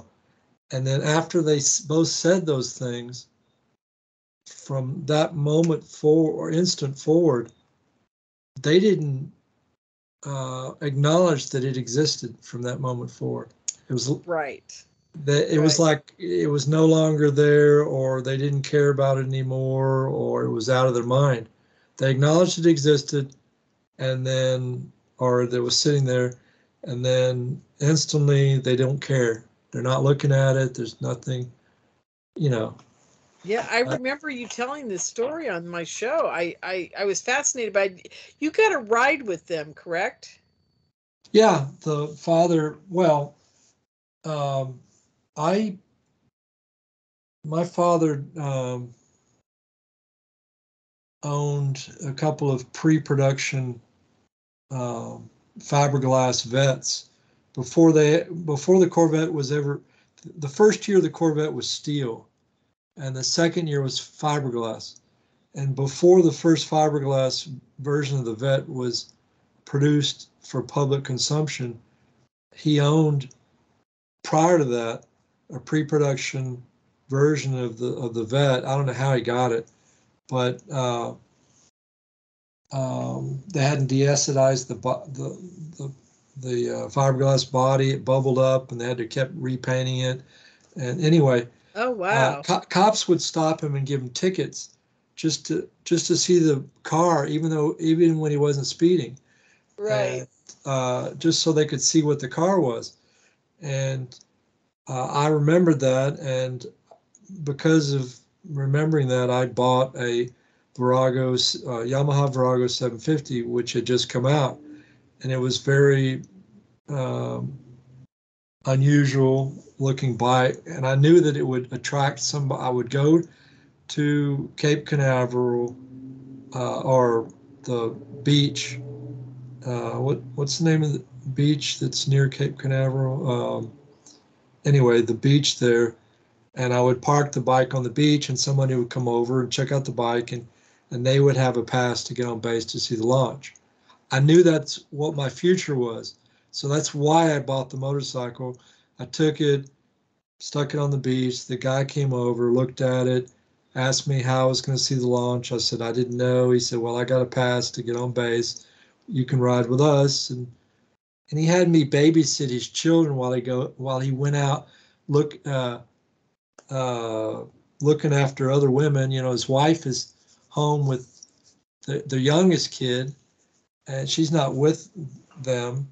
And he went to the bars to check out other women, and just to drink and have fun, and be a human, and left me to babysit his kids. So I laid on the beach in a sleeping bag, going in and out of sleep with his kids, so that at least an adult was there with them. And I don't remember where the boy, the young man that was the passenger. I don't remember uh, him being around us after we were on the beach. When I was laying with his kids, in my sleeping bag on the beach, I don't remember that young man being around. I don't remember when the father went out partying at the Now, was clubs. this all the night before the launch? Yeah, it was the night before Yeah. the launch. Yeah, Yeah. and actually that was the night before the attempted launch, and uh, the first launch didn't go off. They stopped it at 10 seconds Oh, I before didn't know that. yeah, 10 seconds before the launch. It was stopped, and then it was scrubbed. An hour or two later, it was scrubbed, and then they rescheduled it for. This was like on a Saturday. It was maybe it was either Friday or Saturday, and then I think it was a Friday, and then they rescheduled it for the next Monday or Tuesday. 3 or 4 days later, and so we went uh, down to I followed those guys down to Daytona from Cape Canaveral, and we hung out, spent a couple days there. I just slept because I'd stayed awake for 2 nights in a row, or 3 nights in a row, getting from Houston to Florida, or Houston to Cape Canaveral, and so I was dead tired. I slept like 3 days in a row the whole time. Anyway, but when I flash forward to Peru, uh, when we were outside the back of this uh, huge thatched hut, and this other guy spotted an alien craft above us, way up in the sky. Um, and we all started looking at this thing through binoculars and stuff. And there was a lady who was she was like like a spiritual advisor, psychologist or something for this little kid, for this young man who was like 18, 19-ish, who was having some kind of issues. And she was sitting, I was with him standing there looking at this thing. He couldn't look through it because he had glasses. He couldn't look through the binoculars. He could see it with his naked eye though, but it was very small. But anyway, the reason why I brought all this up was his advisor, the lady, who she was sitting on her rear on the ground, leaning up against this huge hut, and we all told her, the three males, we're standing up looking at this thing. We told her about this alien craft. She didn't want to get up and look at it. She never got off her rear to get up and look at this thing. She didn't care. Wow. She had the same kind of mind state as these two men, grown men or young man and father, in this station wagon on the base. Same, I don't care. Nothing, it's no big deal. That's not normal. I know. Definitely, I know. there's an influence. I don't know if it's a alien influence. There's something going on where they've told me. They said we can control every person on the planet all at the same time. I mean, they're actually omnipotent. They are, if you want to talk about God, these guys are gods, with a small g, because they conceivably, from everything I've seen them do and from descriptions like yours, they can make people forget they're even on this planet, I mean, they're just mind-boggling. It's crazy. And there isn't any disease on this planet they can't cure. I've heard of them curing amazing diseases. I've heard of them taking people back from Alzheimer's. I mean, it's mind-boggling what they can do with us on a physical level as well as a consciousness level. It's mind-boggling. Well, what's the guy's name? What's the guy's name? The abductee who owns his own radio station.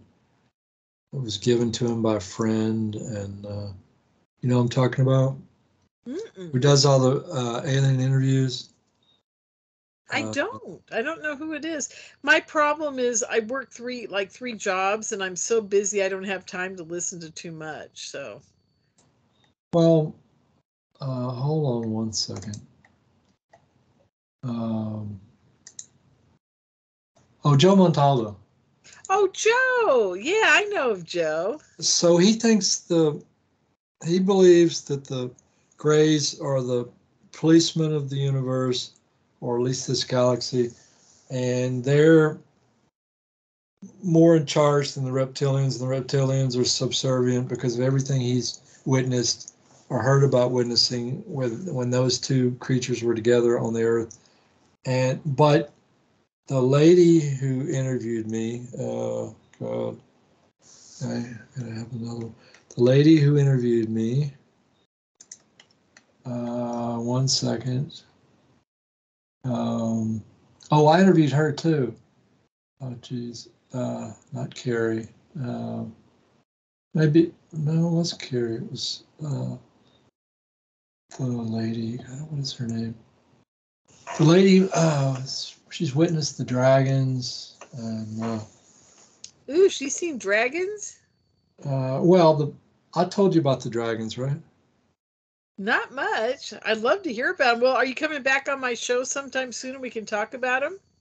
Yeah, we can, sure. I'm just talking about us. It's our past.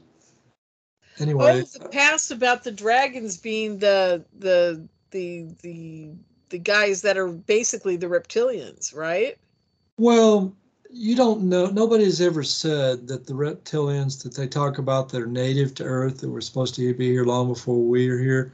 Right. Nobody has said that they're descendants of the dragons, but we were the dragons, and that was one of our past civilizations on Earth before, probably long before Lemurian, Atlantis, and all that stuff.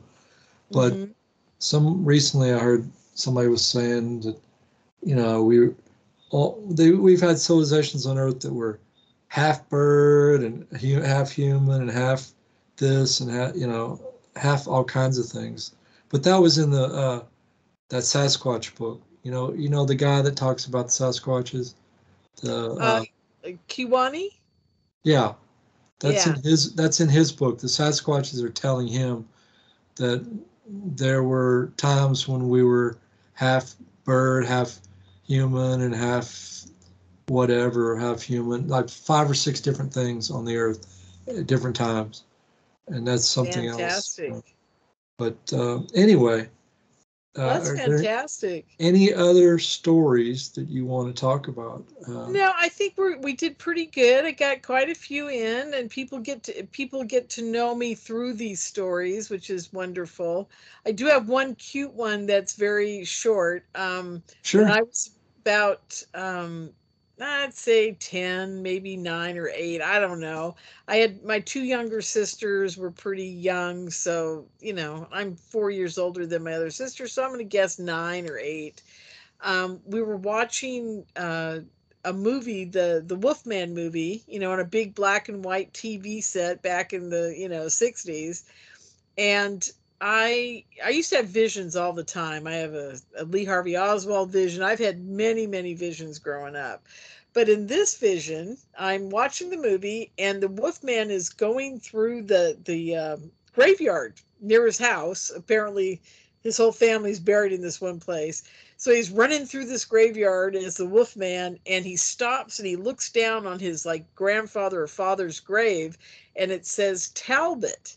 Talbot, and that's the name of the Wolfman and his family, right? And I saw that on the headstone, and I knew in that moment I was going to marry a man named Talbot. So I turned to my sister, who's like 4 or 5, whatever, and I said, I'm going to marry the Wolfman. And she's like, she's a little kid. She doesn't know what's going on, right? She's laughing at me. And then many years later, I met a man by the name of Talbot. I married him as my first husband. And my sister at the wedding, I'd completely forgotten about this. And she comes up to me after we're married and she says, "You're not going to believe this." She goes, "I just remembered when we were watching the Wolfman movie when we were little kids, and you told me you were going to marry the Wolfman." She goes, "Well, you just did." And I started laughing. It was really cute. I mean, it was just like, many of my premonitions, I'd say I was keeping track for a long time on an Excel spreadsheet about all my premonitions, and I was hitting like 85 to 90% on my stuff. I've seen, and some of it isn't premonition, some of it is just visions of things that are going to happen, that aren't involved with me. Like I saw Polly Klaas being killed. I don't know if that's a premonition or a horrible event, but I saw her being killed. And then I saw 9/11 happen before it happened. And, just all these things, it's crazy. But a lot of people who have psychic abilities have this. So it's really not that big of a deal. But it was really cute that I knew I was going to marry the Wolfman. So.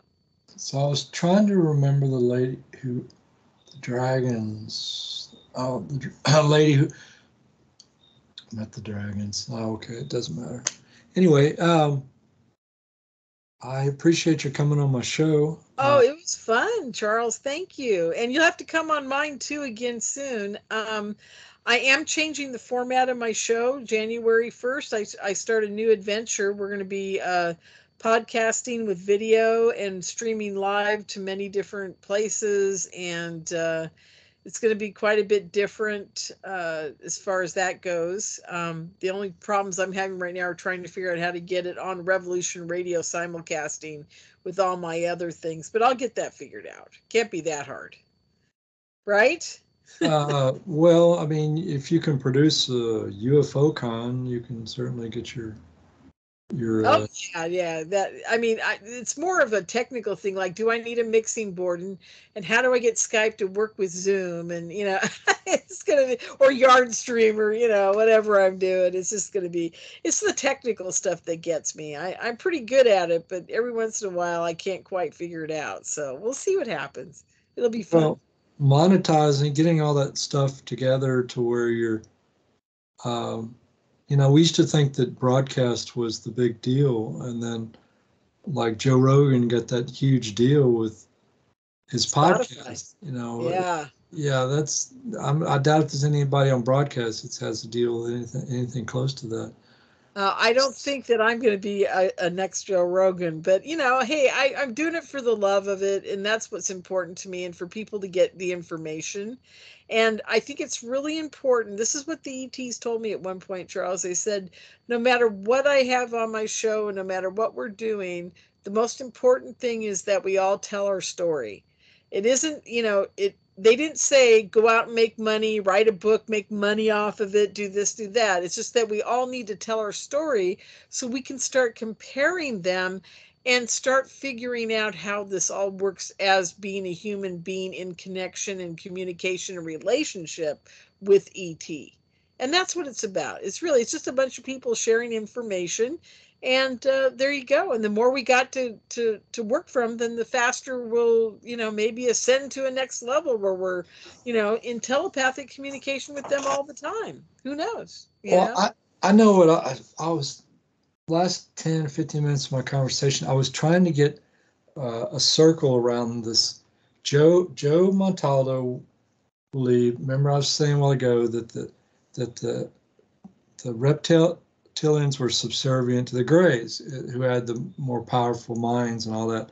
Mm-hmm. But then the lady, I was trying to remember her name. I interviewed her. She interviewed me, and she was saying that when she was up on the ships that there was no alien that was in charge. There was no like the Greys were more powerful than the reptilians or that. It was all everybody was the same. We're equals on the craft. So you have Joe, who's probably the most knowledgeable abductee that I've met so far, saying one thing, and you have somebody else who I still can't come up with their name, is saying something very different. And you're like, okay, well, he's got all this knowledge and he thinks this, and he's got information beyond, it's not just in his head. But yet she's been on the craft and she's saying, well, it's not that way up there. You're like, so like, who's right? That's my. Well, see, now that's why I said it's important we all get all this information, we put it together, because one of the things we're going to find out eventually is that some of us are reading the signals correctly, okay, and some of us are interpreting them as we want them to be, or what we think what that means. And what I mean by that is, maybe Joe was on a ship and he saw that a reptilian was getting an instrument for a Gray, and his mind interpreted as the reptilian was subservient to the Gray. No. What? No, what he was talking about, the story he always brings up is that in New Orleans, there was Greys and reptilians together. I don't even know, there's all these different stories he tells, but what he says is that every time the Greys are together with the reptilians, that the reptilians don't even look at the Greys. They like keep, eyes, bow, slightly bowed. Really? Or yeah, he talks about many different experiences. It's not one.